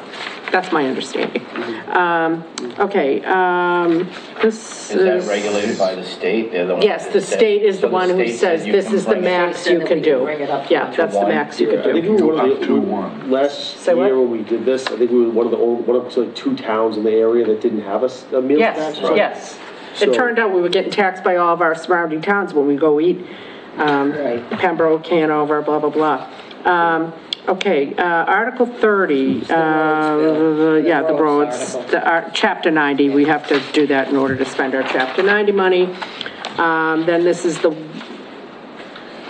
this is just the housekeeping of annual budget lines. And then $15,000 for the animal shelter. Where are people at with that? I think it's, are they progressing? I mean, Lisa's been working on it. I know she's. Lisa's told been me that. working on it. She's, She's got volunteers. she's got volunteers. She's, I believe, Redoing the fence. Charlie Baker. She's got people that have donated products and Right. blah, blah, blah. I just want to make sure, since it's being proposed by us, that we're, Well, I want You to know. see the animal shelter happen. Okay. I can't, I didn't even realize back in the day that we had gotten rid of the pound. I don't even remember any dialogue about it. I No. think it just happened. It just in the- happened, Like, yeah. in the middle of the night. Yep. Yeah. What is the 15, is that like a number that actually has like numbers? Yeah, she's gotta do the behind it? roof, they've gotta paint, they can't, there's like, Board of Health regulations, there can't be any like, rust, is, I mean, But is the 15 like, Has to is be line items? re-galvanized or something like Yeah. I that, know what they're doing. yeah, she got estimates, so it's definitely, for accepted, this is a chapter 90, I'm not sure what the difference between this and the prior one is, Oh, but yeah. I'm sure Ms. Green can describe that to it. These seem like redundant, Lynn. I Article, was told I didn't have them, but I thought I did, so maybe. okay, because Article 30 seems 31. sort of like 30, Lisa might have. more, 30, 33, and then 34 sort of seems like Article 31. 30. Well, no, 31 Oh, okay. is Yep, kind of like Article 34, yep. right? I think she didn't see them, and so she thought I missed them. Okay. I just put them in again to make it, they can come out. Okay, and there was one other article, as you guys will recall, or you may not, but a few years, in 2021, we had an article for, let's see, how do we do that? That required that any contractor in town that had not finished a project would not be able to basically continue and do a new project if they didn't take care of all of the things that they needed to take care of from the prior project. It had to make it through the State House. It had to go through legislature. It's in the process of going through legislature. I just thought I'd update you on that. But we also passed a bylaw that same year that said all town departments, whether elected, town departments, committees, and boards have to record, whether by audio or video, their meetings. And this was an attempt to increase transparency so that if people actually can't attend all of these meetings, which is hard to believe, people wouldn't have the time to do that, but that you could just at your leisure bring up the meeting, listen to what was discussed. And yes, minutes are great, but minutes don't always capture the full flavor of the meeting. Well, we have had quite a few boards and committees that are not posting those audio and video recordings. So I think we need to do something about that, Ms. McDowell. AKA you're subbing in for Ms. Green, so I'm just sort of saying this to you as both. And then similarly, I would like to find out whether you guys would be interested in having a bylaw in this town meeting warrant that requires the boards and committees to post their minutes and their agendas on our website. We do not have anything that does that. They are not required to do it, and some of them are not doing it. I would suggest we do that, and at least it's then known that that's the process that you need to follow. Right now, it's voluntary. Right now, it's voluntary, and we've been encouraging, and people have not been picking up what we're putting down. It's not voluntary to record the meetings. It's not, but they're still not doing it. Right. And but it is voluntary to post the post it on minutes, them, and it's yeah. not required by the state Right. to post minutes, and you have to post them, but it's not required to post them on the website. Where do you post them? Well, according to the law, you have to post them, and I mean, this On a is hard to bulletin board believe, or but this whatever. bulletin, but like literally, the law requires, the bulletin board in the lobby here, because what could possibly go wrong in the lobby exposed to the elements of posting an agenda? right. It seems extremely inclusive for everybody that might need to get to it. Are you talking about agendas or minutes? Agendas have to be posted. Right, what about Minutes, you do not need to post, but they need to be available if somebody asks for them. I would like to require that they have to be put on our website, and I want to require it from both elected and appointed boards. I just don't see, without video recording or audio recording and posted minutes and agendas, you know, we complain people aren't engaged, we complain people don't show up at town meeting, we complain people aren't educated, and if we aren't doing something to try to help people get that information when and where they need it, I just feel like, you know, so do you guys agree that we would like an article that requires boards and committees, whether elected or appointed, to post minutes and agendas on our website? I think it's a good idea. What do you think? How are you going to enforce it? They're not. Well, I'll get to that in a second. Do you guys think that that's a good idea? Yeah. You're doubtful. You're getting a doubting Thomas look. I don't know what's. No, no. I think I would just defer to town meeting, I guess. Yeah, well, no, but I'm just saying included in, included. Oh, please, people lost their minds about us asking them to videotape and audio record their meetings. I was like, what? Why would you possibly have a problem? All right, so can you, okay. And I think I even sent you, because I had drafted something back in 2021, and Ms. Fedorov had said to me, oh, you could just adopt a policy. A policy would be fine. Well, it turns out a policy has not been fine, because for 3 years, people haven't been doing that. Now, to your point, Mrs. Rain, in June, we will be doing our reappointments. And I think one of the things I would like to know, I don't know if our office can do this easily. I've done it sort of on a back of the envelope type of thing. Who's posting and who isn't? Who's recording and who isn't?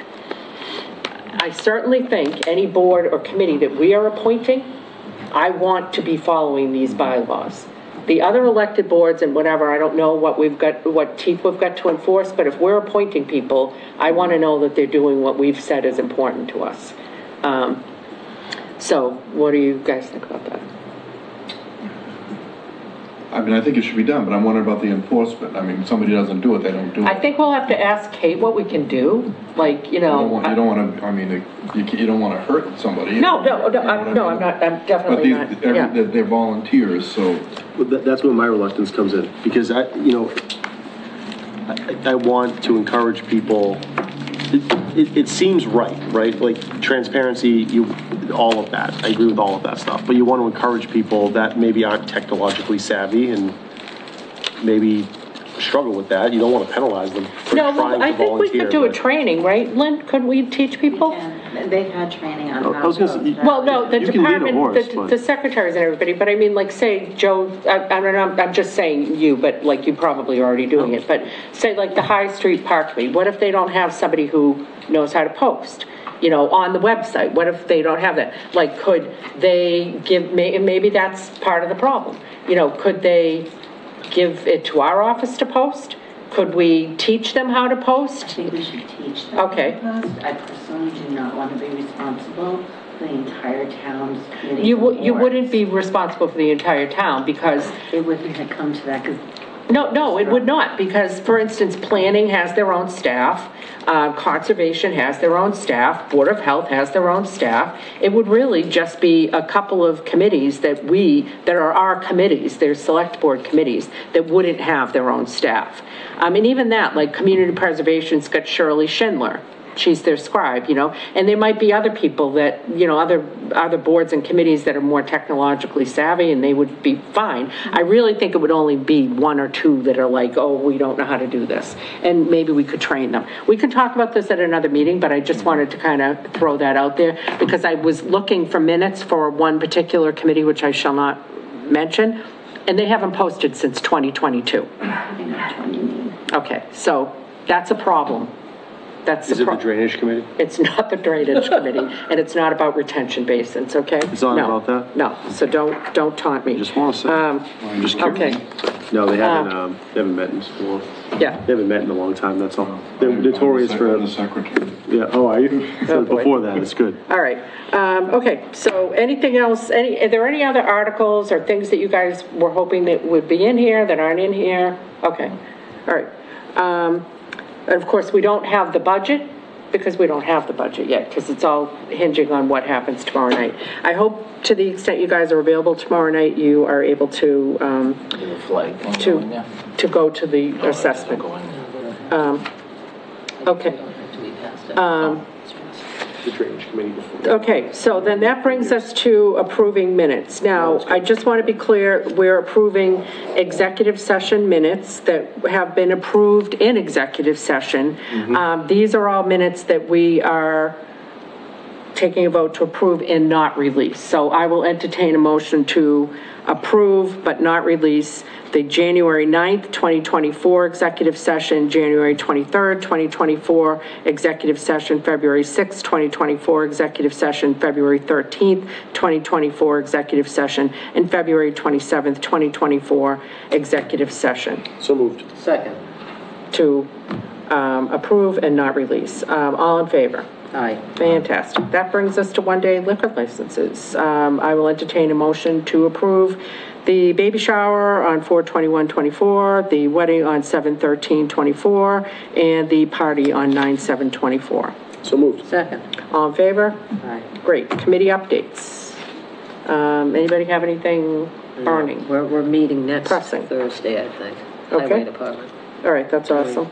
I just want to let people know that with the plan going to the planning board, it's probably going to heat up with some of our attendees for the High Street Park. So our next two meetings are April 1st and April 15th. Okay. In this room? Yes, it'll be here. Okay. McQuad Property Reuse Committee.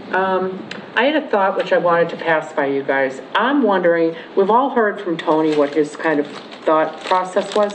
I'm wondering whether it might be a good idea for us to just have a public forum, just a public session where people can just give us their ideas for what they want with that property. So although we've heard from Tony, and that might be a starting point, just to see what other ideas people have. What do you guys think about that?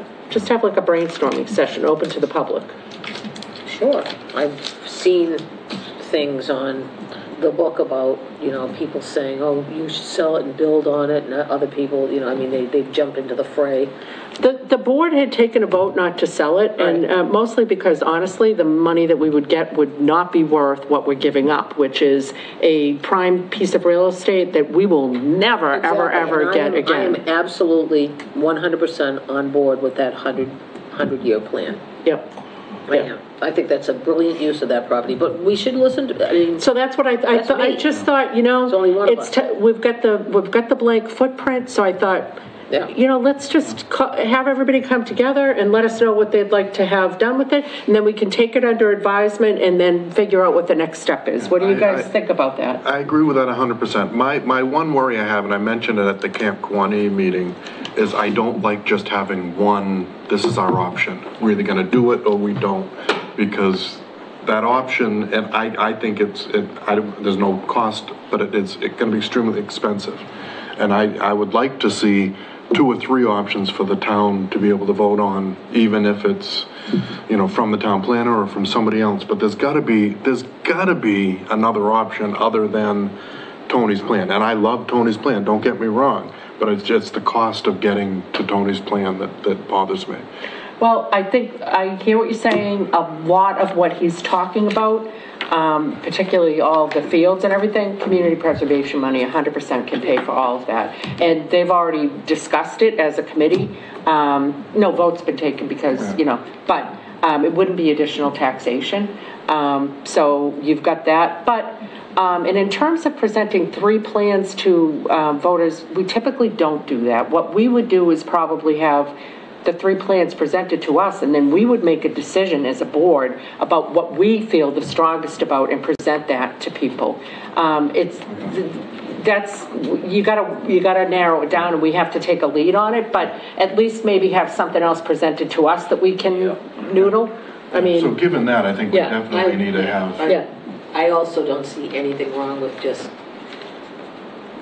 backing a great sounding plan. It'll benefit the whole town, it'll benefit all the kids, it'll benefit the senior center, it'll benefit the library, it'll benefit the whole. I agree. Look, to be clear, I like Tony's plan. I do. And I think it was a stroke of genius. Well, we should listen to what other people say. And I applaud him. Absolutely. But I just want to make sure that we're being inclusive and that we are gathering others' thoughts, because maybe there's another thought out there that we haven't even entertained. So that's kind of, I just wanted to, so that's my long-winded way of saying, I think I'm going to pump the brakes on any further McQuon reuse committee meetings and have some kind of a public forum, which I haven't even mentioned to Ms. Green, so we'll have to discuss that. Well, we'll discuss that later. How many people are on the McQuon reuse? It's three voting members. Okay. Yeah. I think somebody was thinking of leaving or just left. Yeah, she did just leave. Okay. Yeah, so we need another member, but I should say 3 citizens at large and me. Okay. So it's, yeah. Okay, so that was that. Any other, Whitman Hanson Regional Agreement Committee, I don't think we'll probably meet until after the whole school budget has settled. And I don't have anything else.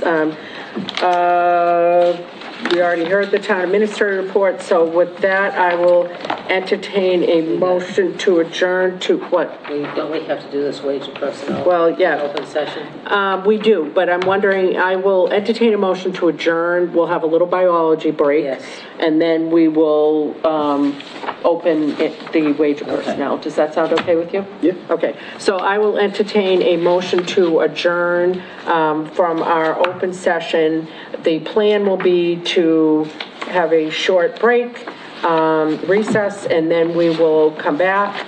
The gavel will be turned over to Mr. Weeks for wage and personnel, and then we will adjourn to executive session, and we will not be coming out in open session. So with that, I will entertain a motion to adjourn. So moved. Second.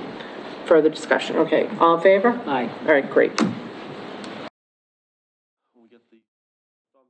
Going right into it. Boom. All right, perfect. All right, we have, welcome to the Wage and Personnel Board meeting, Tuesday, March 19th, 2024. It's supposed to be at 7:45, but we're starting at 7:53. Okay. New business, we're gonna call right into new business. Review the wage and personnel bylaw classifications. I'll pass it over to Ms. Green, who can walk us through this, please. So actually, Mr. Chair, we will have Mary Katie from the Collins Center joining us to go over the classification study. Okay. So if we could maybe take the bylaw out of order, she will be joining us just at 8 o'clock. Okay. So do you want to go into the classification compensation study? Or that's what she's doing, That's right? what she's going to be doing. So what Yes. about, Joe, Yeah. the bylaw. I'm just trying to go where it is in the agenda. Where is it in the agenda? She's number Review. 2 in the agenda, So- Right. bylaws number 1. Right, okay, I was okay. going in Okay. order. Skip the I'm sorry. That's why I'm confused, I was going in order. All right, So I'm review sorry. of the wage and Okay. personnel bylaw, okay, all right. Can you walk us through that, please? Yes. Thanks. Okay, so we have Article 7 of the annual special town meeting. This is the classification compensation bylaw, wage and personnel. So what we did was, as you can see, we have a column that was from the October 2nd, 2023 special town meeting, and basically the salaries and wages. And then what we have for our May annual town meeting 2024, most of the salary ranges have remained the same. There are some changes. You'll notice under section 11B, administrative and or full-time, we have the executive assistant, and these will be in blue on the sheet. Basically, we have $28 to $38 on October 2nd, 2023. We've just changed that from $28 to $40, May 6th. And if you notice, right below is the assistant to the police chief. This is in line with the assistant to the police chief, on change with that. Our veterans agent annual salary. So what we did was, for October 2nd, 2023, we had it at $55,000 to $62,000, but with the 2% increase puts it just over the 62. So we've increased that from 55,000 to the 63 on the range. Okay. The remainder of the salaries and wages are the same until we get to our animal inspector.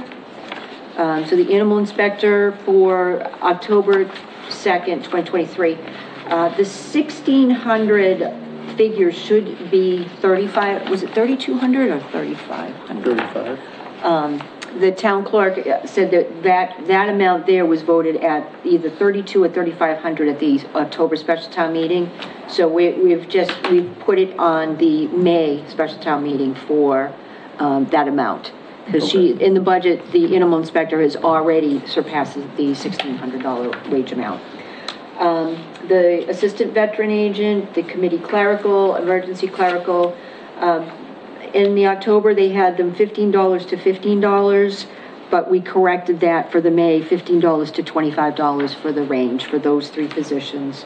And then the public buildings custodian, it was at $18 to $24. There's just a slight increase from $18 to $30 in the May town meeting.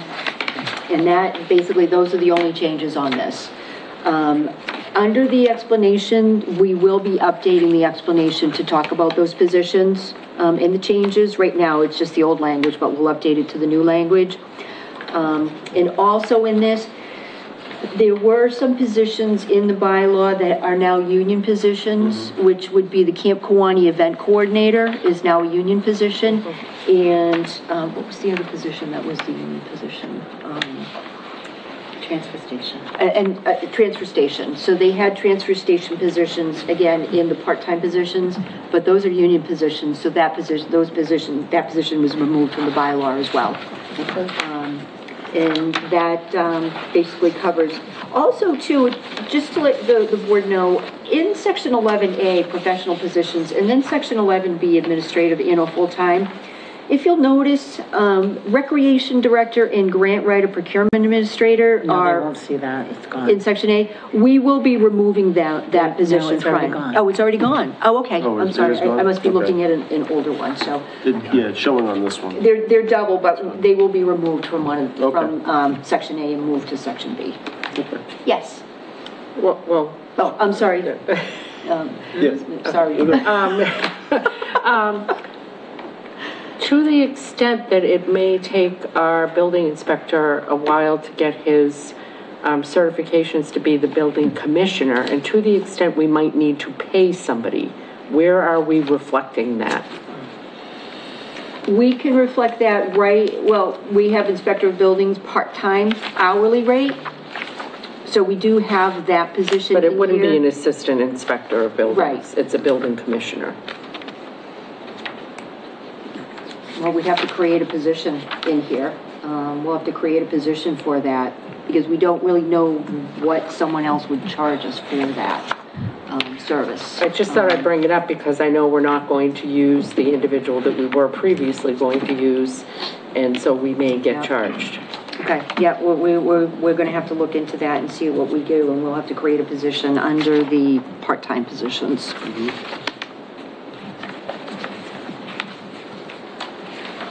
Good catch. Any other questions? The only thing I see is just a typo on the explanation that's the D is missing in board. What's that under the explanation? Yeah. And I've noticed we haven't increased the milk inspector in a few years now, so. Well, you know, it's interesting because I was looking for the milk inspector on the budget and didn't find a milk inspector. So that's why I hadn't done anything with that line because I don't know who our milk inspector is. And we don't have a line in the budget. So I have to actually ask our health agent about that. I appreciate you looking into that. Yeah. Thank you very much. Because I did look at that. I looked at all these positions in the budget. It's too funny. And milk inspector, I did not see, so did not put anything in for that one. They can make up to $300 a year? Yeah, big money. Yeah. Keep in mind it's a range though. We don't have to spend it just because it's in there. Don't give up your day job, Ed. You can find more in your couch cushion. Get to smell like sour milk and... Okay, so do you need us to take a vote on this? We need to talk something more. And yes, before that, there is one more that's proposed by the fire chief. This is Article 13 on the special town meeting. He's proposing the emergency management support position, which there's an explanation. This is requested to assist the emergency management director to assess hazards and prepare plans, as well as respond to emergencies and any other duties necessary by the emergency management director. This is proposed by our fire chief, and he poses a salary range of $16 an hour to $22 an hour. And that's a separate article? Yeah, why Yeah, is it a why would separate this article? not be? Presented it as a separate article, so I kept it separate, but I think it needs to be included. Well, it could be because it's a new position. Yeah. If you include it, what do you do with the explanation? You just add the explanation? Yeah, you could just say, Yeah. please note we're Four-line adding. item just add GG. Yeah, And would this, since it is a wage and personnel line, would it be the fire chief that proposes this technically, or wouldn't it be the wage and personnel? Well, it actually would be proposed by the fire chief, management director, and the wage and personnel, so that they know where the position came from. Unless, if Kate lets us know otherwise, we'll correct that. All right, sounds good. So do you need us to take a vote on either one of these things? Because it Yes. looks like Yes. it's already placed in the warrant, so. All right, I will, I guess, entertain a motion to place articles, well, it's already placed, so how would we vote on this? To accept the changes in the section 11A, professional positions, section Okay. 11B, administrative and/or full-time, and then, sorry. So how about, I'll entertain a motion to accept the changes presented in the Article 7 and have that be reflected in updated. So sections 11A to 11B, so moved. With the addition of the building commissioner? with the addition of the building commissioner and the addition of the emergency management Yep. support person. So we got a motion, a second? Second. All right, all those in favor? All right, and then, I'll entertain a motion to, accept the changes in Article 13, line GG, emergency management support person. To be merged in with the Article 7? Or the- I'm struggling with it because it's two separate articles, so I'm not, and it's not even our proposed article, so I'm not 100% sure how you want us to word a vote for this. That to incorporate the building commissioner position and the emergency management position, emergency management support person into the wage and classification and compensation article. Let's go with that. Sounds legit. You looking for an article? Looking for a So motion, I moved. guess. All right, get a motion? Anyone- Second. Any other discussion? All right, all those in favor? All right, 5-0. And then, are we still gonna skip over 2? Well, I'm just seeing if she's available now. While we're doing that, we can look at approving meeting minutes, January 9th, 2024. Well, what about annual reviews? We could look at that. I'm assuming she's gonna need to talk us through that. I don't want to divide our attention too much. What are you looking for?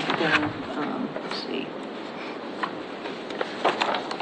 Entertain a motion to approve the minutes, January 9th, 2024. So Do you have a moved. sheet? All right, get a motion? Second. I didn't Second, write down. any discussion? Okay. All those in favor? Aye, all right, 5-0.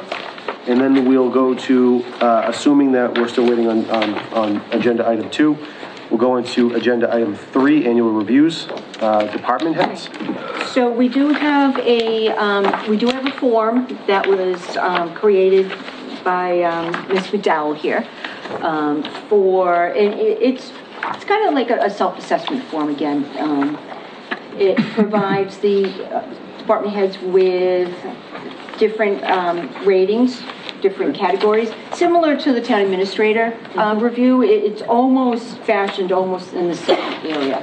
So at the next department head meeting, I'm going to pass these out to the department heads. Oh, I always say that. And I'm going to explain to them about this and ask them to complete one for themselves. Pardon me.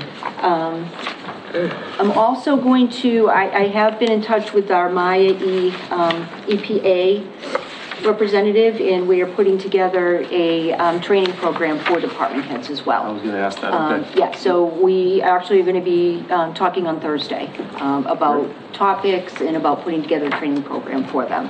So that will be, for their assessment, and then for the employee assessment as well.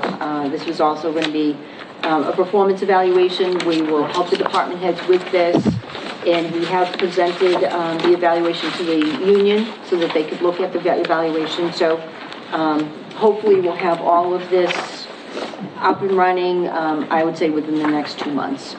Fantastic, good. Can I have a question on that? On page 1, it lists 5 being excellent and 1 being poor. On page 7, it lists 4 being outstanding and 1 being inexperienced. Which is... Oh, yeah, so what we're going to do, we're going to remove the last page. We're going to remove that rating scale because it's not, it's not in line with the first page.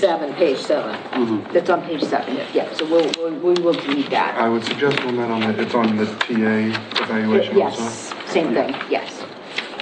And let's see, I don't see that rating scale on the, well, actually it does, it is on the employee one too. Yeah, it's on all of them. So we'll plan on removing the rating scale on the employee one as well, and then using the same scale that's on. That way we keep it consistent across the board. So are all 3 of these going to be used? So it was the department head self-assessment and the annual employee self-assessment. That will be used.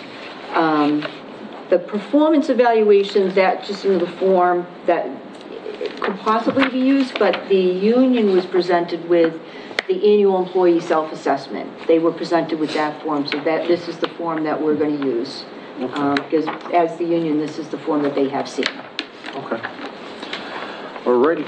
All right, so moving in the right direction on that. And are we going to have a policy for when evaluations happen? We are working on the policy right now. Actually, there's just some tweaks left for the personnel policies. So where these are annual, we will most likely try and work these closer to the end of the fiscal year. By maybe June 1st, the end of the fiscal year. So we have a direction come July 1. Right. If that's the will of the board. So do you need us to take a vote on these forms? Because it looks like it's more informational. We still have to wait on the union to accept it and everything as well, right? So the union has they do have a copy of the employee evaluation form. The department heads will get a copy of their form. And actually, we did have a department head meeting a few months back where they were given a copy of this form. So I will give this to them and I will ask them to actually fill it out. Okay. So there's no roadblocks, so they can. Okay. Yes. So entertain a motion to accept the forms as presented. So moved. Second. All right, any other discussion? The only thing I just happen to notice here on the annual employee performance evaluation, there isn't 1, 2, 3, 4, 5. It's got the same, Right, we have to basically add the so ratings. you're going to use the into one that's this the one. annual department head self-assessment, 54321. That's going to be... We're going to move that to So the whatever you employee. give to the union should have that on it. Don't give them any, you know what I mean? Don't give them the wrong information to evaluate. Right, no, we're going to give them the same rating Okay, scale. all right. They will get the same rating scale. Okay, so should we put in the motion to include the amendments that Ed is talking about? So Yes. have the motion reflect that. Any other further discussion on this? All right, all those in favor? All right. All right, we're good. And then we have, it says employees, B. Well, Mr. Chair, if you will, I see that Mary Katie has joined us from the Collins Center to go over the classification and compensation. We covered both. So we did? Yeah. Okay, I just want to make sure we're good. Okay, so now we'll go back to classification compensation study presented by the Collins Center. Yes. All right. Hi, Mary, can you hear us? Oh, I think you're muted, Mary. I can hear you. Can you hear me? There we go. Yeah, that's better. Yes. There we go. And I do believe you have the ability to share. All right. So what time did you start your meeting? So we had some other items to go over. So we were about, what, 10 of 8? Oh, okay. I was going to say, Mary, like you really tired? Because I can just, skip it. No. Oh, no, our the full meeting started at 6 o'clock. Oh, wait a minute. Oh, there we go. Don't touch anything. No, I'm just trying to turn it so Mary can see the board members. That's okay. I don't need to see them because they just need to see the presentation. There you so go. Hello, everybody. Nice to see you. Lisa, what's the plan? I'm going to, like I did earlier today, walk through the presentation and then take questions? Yes. Yes. Okay. And have these people seen the report? Yes, we have it. They have. Okay, great. So I'm going to not waste your time. I'm going to go through my slides, and then I'll take questions at the end. How's that? Perfect. Thank you. Alrighty. Now, if I have set my screen up properly, no, it says I'm not able to share. Hold on. Let's see. Share screen. The three dots up in my square. All right, you should be able to share it now. There we go. Okay. How do I get rid of this? You don't. All right, let me see if I can get this. There we go. All right. So, welcome to your classification and compensation study at 8:12 on a Tuesday night. You are all very dedicated, so I appreciate your time. As you know, we were engaged by the town to do a classification and compensation study. I'm going to walk you through the process and some of the results. You've seen the report, so that's helpful. I think some of the narrative in the report is more helpful than some of the summary documents. You'll be shocked to know that people want to jump to the salary recommendations, and what they miss is how important the job description and the classification structure is. So I'll walk through the report and then take any questions you may have. So the project manager was Jennifer Rambaldi. She is not able to be with us tonight. She was at the meeting earlier this morning. I am on the project team, but my role is to I am the HR practice manager for the Collins Center. I've got 30 years in municipal government. I have been with the Collins Center 14 years. Prior to that, I was lucky to be home with my kids for a number of years, and prior to that, I was the HR director in the town of Watertown. Prior to that, I was in the town of Barnstable. Prior to that, I was in the town of Wellesley, and prior to that, I worked for the Massachusetts Department of Public Works. So you can date me and age me by the time, because it hasn't been the Mass Department of Public Works since Governor Weld was elected. So if you do the math, I'll be 60 this summer. So, what are the benefits of doing one of these studies? Obviously, you all decided it was worth it to take a look at the classification and compensation. I really,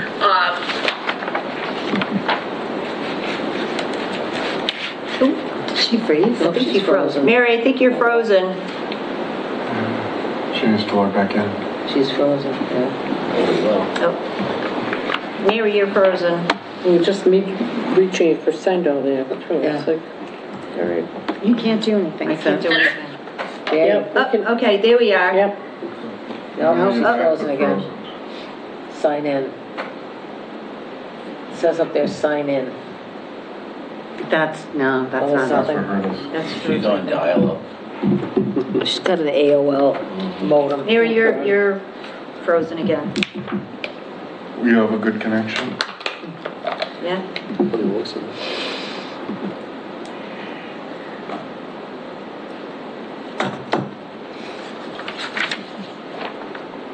Anybody know any good show tunes? What should I do? Nothing? Nothing. Okay. Okay, she'll log back in. There we go. all right, so I'm gonna try again. All So right. here's the issue. Can you see me now? Yes. I can see you, yeah. Yep, we can see you. I'm going to try again. Here's my issue. I am in the town of Marshfield by the ocean because we're doing an MMHR training tomorrow in Marshfield for the supervisory training. So I'm gonna try again, and we will go through it quickly. You may benefit by turning off your camera then? That's what I'm thinking, though, but will you be able to see my screen if I do that? Yes. Yeah, we should. Okay, I'm gonna turn off my camera. And now you should be able to share your screen. There we go.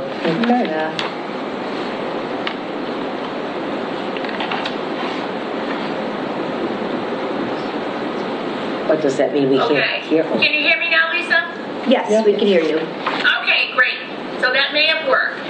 So, the benefits of doing a study. You get accurate position descriptions. You can use that for employee evaluation, which I just heard you talking about. It's really important to have, what are the expectations in a job. We want to make sure pay determinations are objectively made.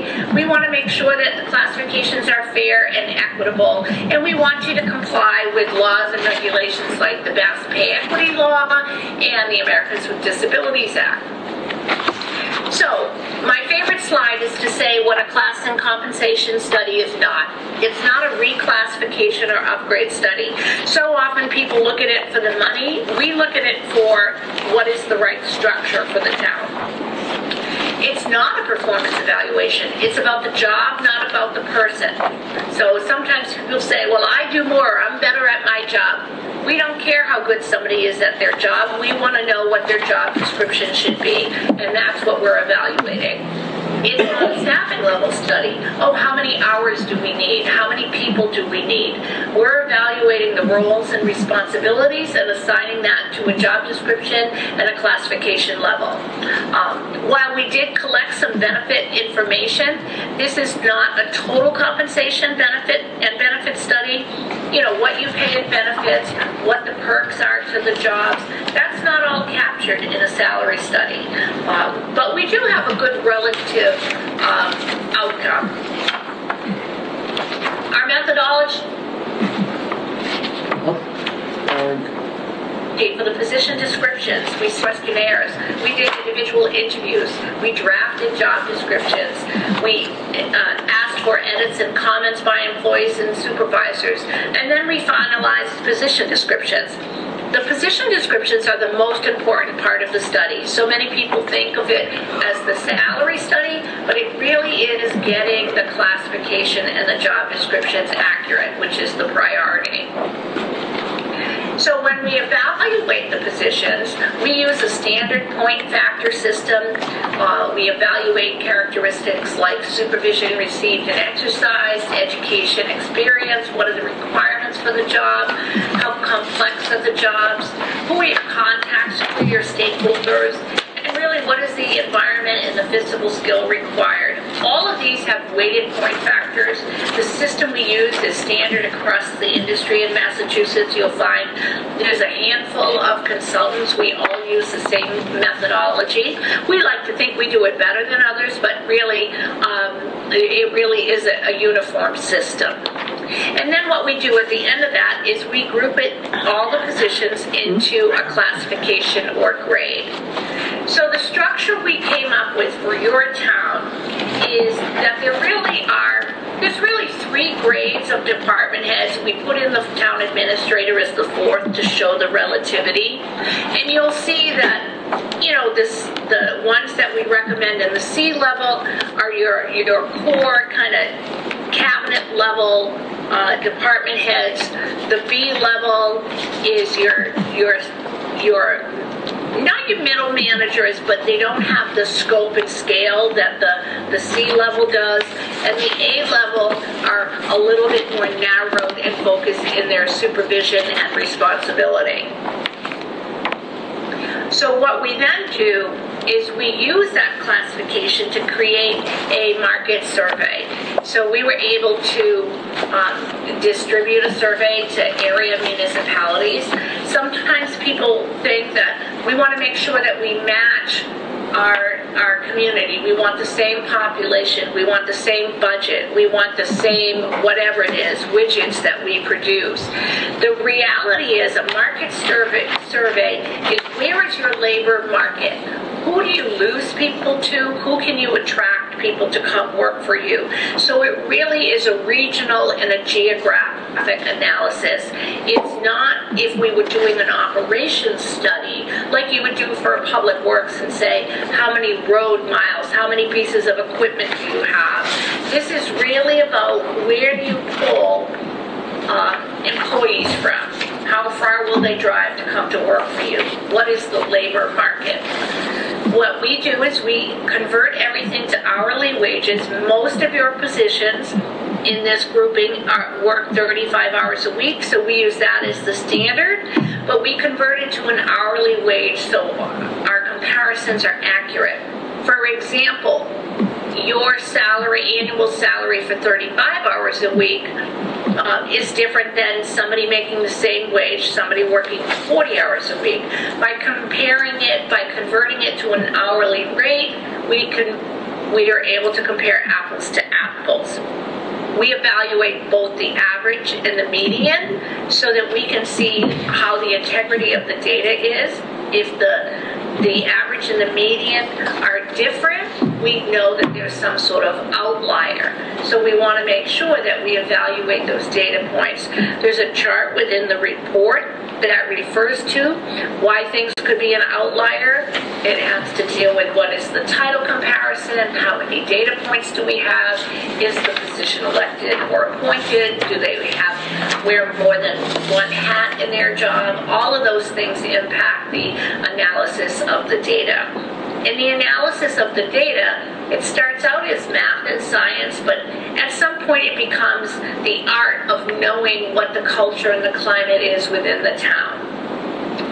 What we do to evaluate the minimum and maximum of the recommended rates of a range, we tend to highlight the maximum of the range because many municipalities have pay ranges that they're not using, and they tend to have most of their employees at the maximum. So unless they've updated their system recently, we find that the maximum is the more accurate number to use. So what we do is we look at the salary data and use the survey data for the maximum pay to then create the pay range. So we take the recommended maximum and subtract 30% of that to make it a 30% range.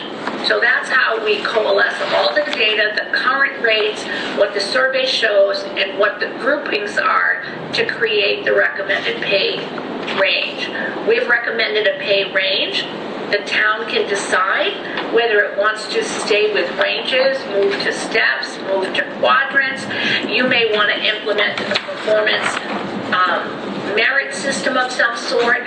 So it depends on what you're looking to create moving forward, what type of system you want to adopt.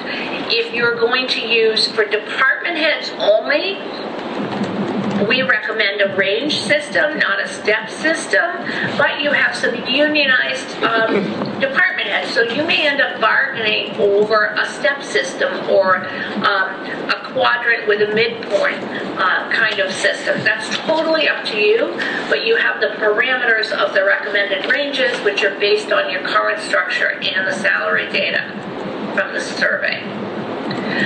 The labor market survey, these are the municipalities who responded to the survey.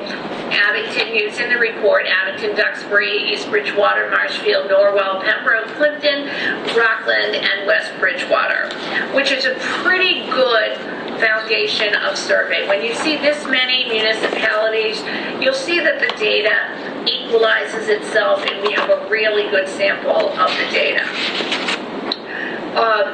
You can see here, these are what I want to highlight for you is your existing pay ranges.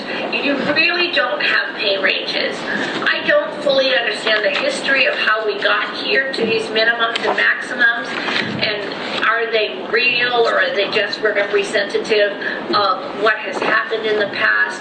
But ranges of, 1, 2, 4, 5% are not truly ranges. So clearly these are either individual rates that have been adjusted since the person started, and it might be all over the map. But most in the industry, pay ranges run from 20%, 25%, 25%, 30%. Sometimes we see 40%, but more than that really makes it difficult to hire at the beginning.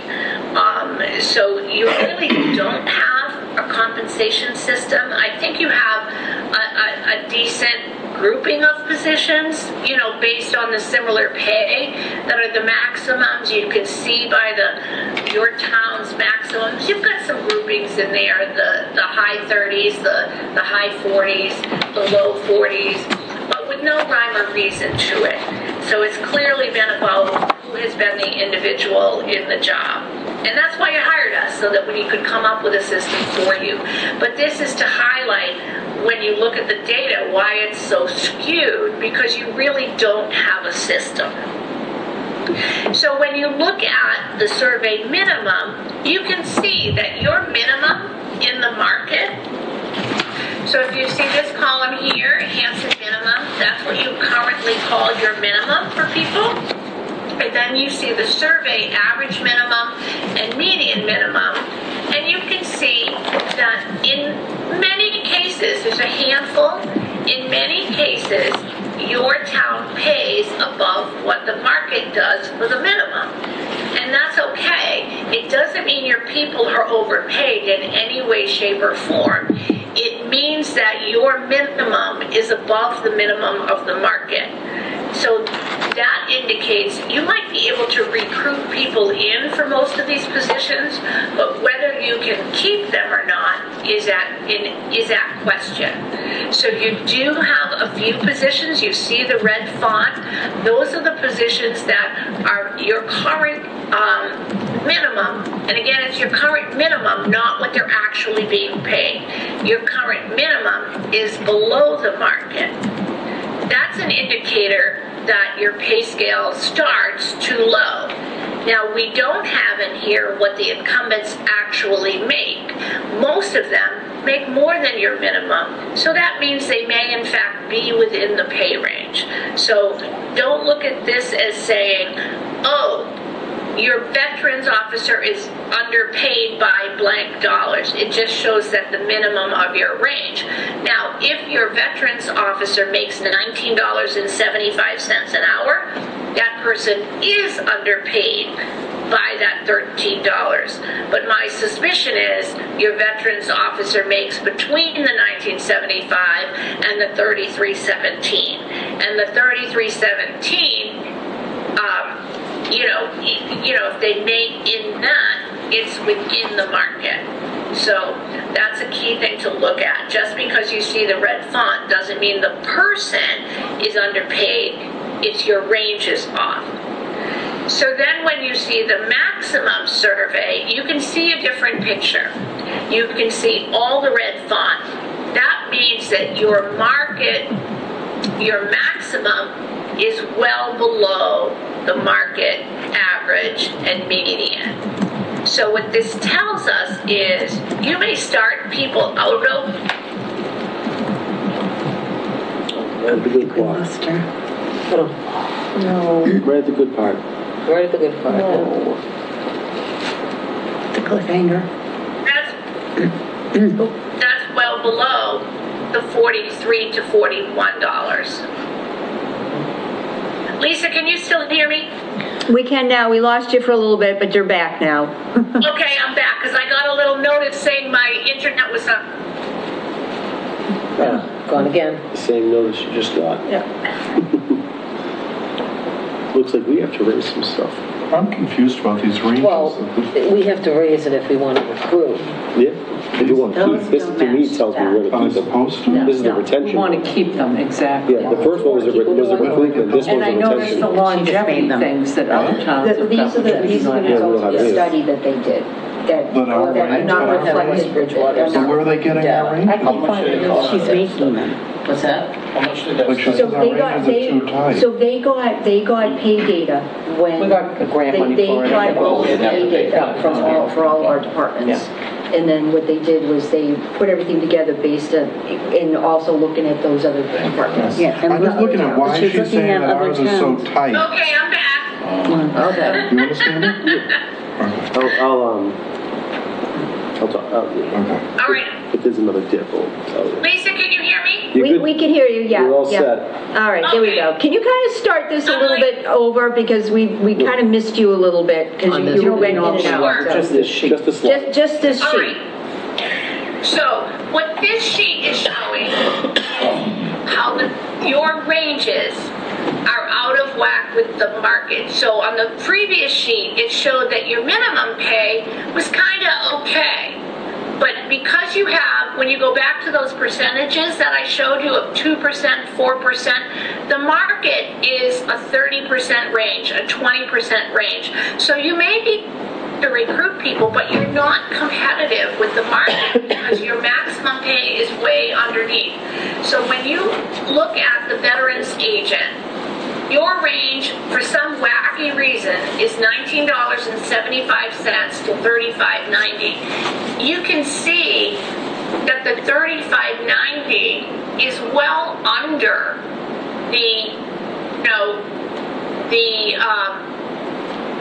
the market of $43. So you can see that you're well below on the maximum. So that's the issue. So when you look at, this is what we have recommended for pay ranges, and that takes into account what you currently pay, what you should be paying in terms of what is the labor market. So we've showed this in the hourly rate and in the annual rate based on 35 hours a week. So we are recommending, in most cases, your employees fall within the range we're recommending. There's a few that are outside of the range, but that means that they've been underpaid for a while. So you'll have to do that analysis of what does that look like. Then on implementation, you'll need to make decisions on how to implement. Are you placing them within the range with an increase? How are you going to move them through the range? Are you adjusting the compensation schedule for the market and cost of living? We recommend that every other year or so you actually do apply a cost of living or a market adjustment so that you don't fall behind. But you'll see that we've created pay ranges for you so you have future growth for people, and that can be based on their performance evaluation. So, or it can be a step system based on annual just longevity. You can tie it to merit, you can tie it to an evaluation. Those are the policy decisions you're going to have to make. So each one of the slides I showed you is in the report. So what I can do now is answer questions, or you could digest and then send me questions through Lisa. It's really up to you. This is a lot to unpack. Yeah, it's a lot per day. Yeah. For you, Mr. Chair. So I'm wondering, like, what are our next steps, if any? What are we going to do with this information? So typically what boards and committees do is they accept the report. I don't know that you need a vote to accept the report. And then you kind of digest it, analyze it, and whatever your process is to adopt or recommend it to whomever you would be making recommendations to. We recommend that you implement a new system for July 1. A lot of that goes to how are you going to fund it? What does it look like for costs? You're going to have to do that analysis of, if we create these ranges, what we recommend is, for example, say you're going to implement for July 1 of 2024, for example. We recommend that you say, okay, for July 1 of 2024, we were going to give everybody a 2% increase anyways. So what we say is, apply your 2% increase to everybody's current pay and place them in the recommended ranges. For those people who current pay falls into the range, it's only going to cost you that 2%. For those who have been historically under the market, and I don't know how many people there are, they would get brought up to, if you apply the 2%, they would get brought up to the minimum, which might be a bigger cost for you. So it's really about running the scenarios of what would it cost to implement these new ranges. Then you've got to decide, how are we going to move people through the ranges each year? I heard you just talking about performance appraisal. Was that going to be tied to pay? Do they have to meet a certain standard to move up within the range by 2% or 3%? Like in many union contracts, they get a percentage step plus cost of living. It's up to you to decide what system you want, and you don't need to decide by across the board. There may be other benefits with union employees that you want to treat differently. So it really is time now to run some analysis based on what your policy decisions would be. We're happy to, help you do that when you come up with ideas of what you're looking for. We don't know if you want steps, whether you want ranges or quadrants with midpoints and maximums. There's all different policies for you to consider. It really does depend on how you want to approach it. All right. Well, thank you very, very much. You gave us a lot to consider. All right. This is great. I am so sorry that I'm going in and out. I wish I was out on the ocean in Marshfield, but I'm just with bad Wi-Fi, so I apologize. No, this is fantastic. You really gave us a lot to think about, so we really do appreciate taking the time and walking us through this. All right, well, reach back out with any follow-up, because it takes a while to digest all the information. Yeah, no, thank you. All right. We'll try to filter all of our questions and everything through Lisa, and then maybe if we have to circle back to you, we'll call you. Happy to do it. All right, take care. Thank you so much. Have a Thank you. good day. Take care. Have a great night. All right, bye-bye. All right, so we have a lot to think about, and I don't know about you all, but I'm getting to that point where my brain's a little fried. Does anybody have any last-minute questions before I ask to adjourn? That we've went through everything. Anything that I don't have any questions. I mean, at the risk of stating the obvious, I don't think adjusting people's salaries at this point in our trajectory is something we can take on for the July 1st, which was what she had recommended. But we could talk about it at a different meeting. Yeah, I think when it's a little bit clearer and fresher, yeah, we can actually attack this in a much more level-headed way. Any other last-minute things? I don't want to stop anybody from having something to say. Nope. All right. So with that, we've gone through everything. So I'll accept a motion to adjourn. So moved. A second? Second. All right. All those in favor? All right. And we're going to enter Now it goes executive right back session. over to you. Yep. I will enter a motion to enter executive session pursuant to Open Meeting Law, Chapter 38, Section 21A3, to discuss strategy with respect to collective bargaining or litigation if an open meeting may have a detrimental effect on the bargaining or litigating position of the public body and the chair so declares, building litigation discussions. Executive session pursuant to Open Meeting Law, Chapter 38, Section 21A2, to conduct strategy sessions in preparation for negotiations with non-union personnel or to conduct collective bargaining sessions or contract negotiations with non-union personnel, highway director. Executive session pursuant to Open Meeting Law, Chapter 38, Section 21A3, to discuss strategy with respect to collective bargaining or litigation if an open meeting may have a detrimental effect. We're still in open session. I'm reading our executive session.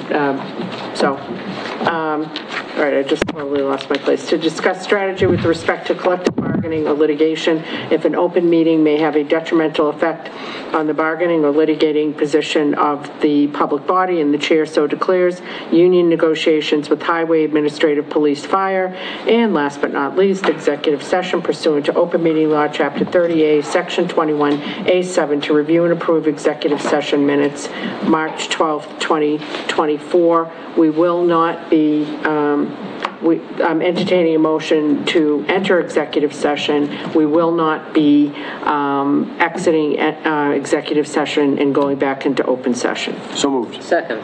Roll call vote. Aye. Aye. Aye. Aye. Aye. Okay, thank you very much.